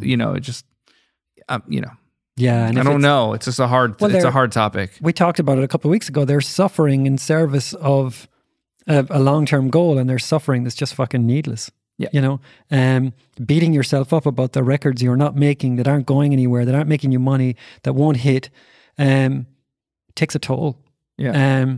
And you can be free of that, and you can have a good life working at Starbucks. And I don't mean, I want to be very specific for all the people who are working at Starbucks, and I don't mean to paint that as some kind of diminished lack of potential. I mean it's a job with dignity where you can pay your bills, and if you want to build from there and be manager and district manager, or start playing in a garage band again at the weekend, whatever. Exactly. But it's a way of embracing failure, you know, in air quotes, not, you know, maybe failure isn't so bad because it really is the time limit. It's where you start on a new direction, a new path, because you didn't keep banging your head against the brick wall that was at the end of the road you thought you had to be on because you left your hometown and said, I'm going to LA to make hit records. You know what I mean? Yeah. And Because also, you identify with that choice. Yes. right. And also you can reframe failure to any other way. The pieces didn't fall the way you wanted them to. It simply didn't work out. Or, I mean, to say failure seems Totally. can be aggressive, right? I mean, Yeah, it doesn't have to be framed that way necessarily. I had that conversation with my kid today. Yeah. Yeah. Same, slightly simpler version, but not much. You know, I mean, I'd love to have been a concert pianist virtuoso, and it just didn't work out that way. And, you know, Yeah. You're you're a mix engineer now. fucking failure. Deadbeat. Well, I failed at one thing and I succeeded at another thing, Totally. right? And you found your And voice. you're not Yeah. anywhere near done. The specialization thing, I think, is one dimension in the self-development path, and it's a thing that can be flexible. You know, there can be a time, I mean, people changing careers, much more routine than it used to be. These tracks aren't as defined. You'll see scientists jumping fields entirely every decade or something. You know, I think it's the specialization is a kind of convergence and a narrowing of your options. But that can be opened up at any moment, and that's all a negotiation. I think it can you can go into an exploratory frame of mind about how you're spending every day, you know, at any moment in your life, I think. I really like that. Can we end maybe on a question Sure. for everyone at the table? You know, what is the edge for you right now? What is the decision you're trying to make in terms of specializing more or focusing? What, you know, as the conversation we just had, your frontier of your current specialization. frontier of that you want to leap from, or that something that is there one? Are we talking we're talking career wise specifically for this? Your call. Yeah. We should Yeah. specify. Yeah, let's say work wise, career wise. I want to hear from Michael. That's why I'm looking at Michael to see what he's got, because I painted him as this bird on a ledge all evening, and it's like it probably is ridiculously out of touch. Brand strategist was a term we were using a lot last year when we first started talking about this role you were playing for specific clients. Yeah. Yeah. I mean, That doesn't fit anymore. I think it still sticks. I think there's specialization in that. So it's like a subset of brand. Strategist. Yeah. Like Yeah. what part of the strategy are you contributing to, and sort of how zoomed in versus zoomed out am I? Like how hands-on am I with the work? To what level? Rather than leadership. Yeah, I think that's sort of the area right now that I've been looking at is just, how zoomed in am I, and how zoomed in can you really be and be zoomed out? Having a title, brand strategist, is already suggesting zoomed out. So then doing work that's zoomed in is just more context switching that isn't. That has a cost. Yeah, it's a known cost. I mean, I knew that it would be the case, but it's sort of the flywheel that will help me then get to a level where I can be more zoomed out. Kind of have to do both. So the goal is to be zoomed out. Ultimately, you'd like to not put your hands on the computer. I mean, I'll always touch a computer, but Yeah, for the not. I mean, actively designing the particular piece of Yeah, like art. the artifact specific moment can be handled by anyone that's good at it. You know, if you've done your job effectively yeah, upstream. yeah, and I that's think powerful. you know, in terms Yeah. of advising people on you know, oh yeah, it's definitely needs to be a circle, like that's been worked out or whatever it is. I don't know. You know, like it gets to a point where it becomes super tactical, and to be strategic and tactical, back and forth, Yeah. week over week, conversation to conversation throughout the day. It's just it's so much that I don't think the energy being spent at two completely different poles is healthy in the long term. Yes. In the short term, it's a cost of growing. you know, of growth. Yeah. So that's kind of the broader picture. But for you, you feel a tension so between being you know, putting your hands on the work, one-on-one, working with people, and your longer term vision to be sort of someone with more of an overview, more of the 30,000 feet sort of perspective on the brand, on the output. Right. Yeah. Cool. And then working with maybe 1 to 3 people of like that are hands-on on the work, and maybe one of those 3 are kind of in between the two, And relaying people strategic and who would benefit tactical. from the synergy of having a guidance and leadership like yours. Yeah, exactly. Yeah. So that's awesome. with upward mobility built in to the, Yeah. Yeah, yeah. for sure. Yeah. Spider? What? My question? Your question. Sorry. Evasive, When people talk, slippery, right? No, yeah, but when people talk, it's especially you guys. It's highly stimulating, and my mind goes in all kinds of interesting directions. Share with us. Where to go? Bring us on this You can journey. give up on your answer to the question and just Yeah. go somewhere else. Totally, the question is not that great, honestly. So just fucking... I don't even have an answer for it. No, actually, I mean, this is This is my grand question. right Yeah, now, anyway, exactly. You know. Producer of what? You know, it's like it's vague terminology to begin with. I like producer of what question mark as the title. I mean, yeah, It's like producer of what do you got? I'll produce it. Yeah, that's what I mean. It's kind of right. I mean, like I said, Apple has a role called producer. It's a real role. It's a thing. I mean, not just Apple, like a lot of companies. Yeah. Yeah, it Things seems need like to a be leadership produced. role. Yeah, it's a leadership role. I mean, overseer of Or strategic. I mean, Yeah. like leadership is a tricky one because there's so much to that too, but it's a strategic role. And it seems like a role that you're very comfortable being in. Mixers could be produced. Engineers could be produced. Lives, yeah, lives, weddings. We've- I mean, like events. design so much. standards manuals. We've pushed can be more, produced. Yeah. and we've tried a lot of words on for you, and we keep coming back to the word spider. What you're doing is more than just producing. You know, and it's certainly more than kind of strategy and management, because there's this antenna into the world that's so sensitive for the moment and the zeitgeist and the energy in the room and the history of whatever the topic is that we're digging into. So, you know, yeah, I come back to Spider. Yeah. You know, one of the things because John in the first episode introduced himself, and then we started introducing Michael, and the conversation kind of went like this. And we didn't finish that process. And I was like, you know, I mean, I thought it was awesome and interesting, but I thought that if 3 of us, instead of introducing ourselves, we have the other 3 introduce the one. Ooh. Yeah, good. And rotate that around. Yeah.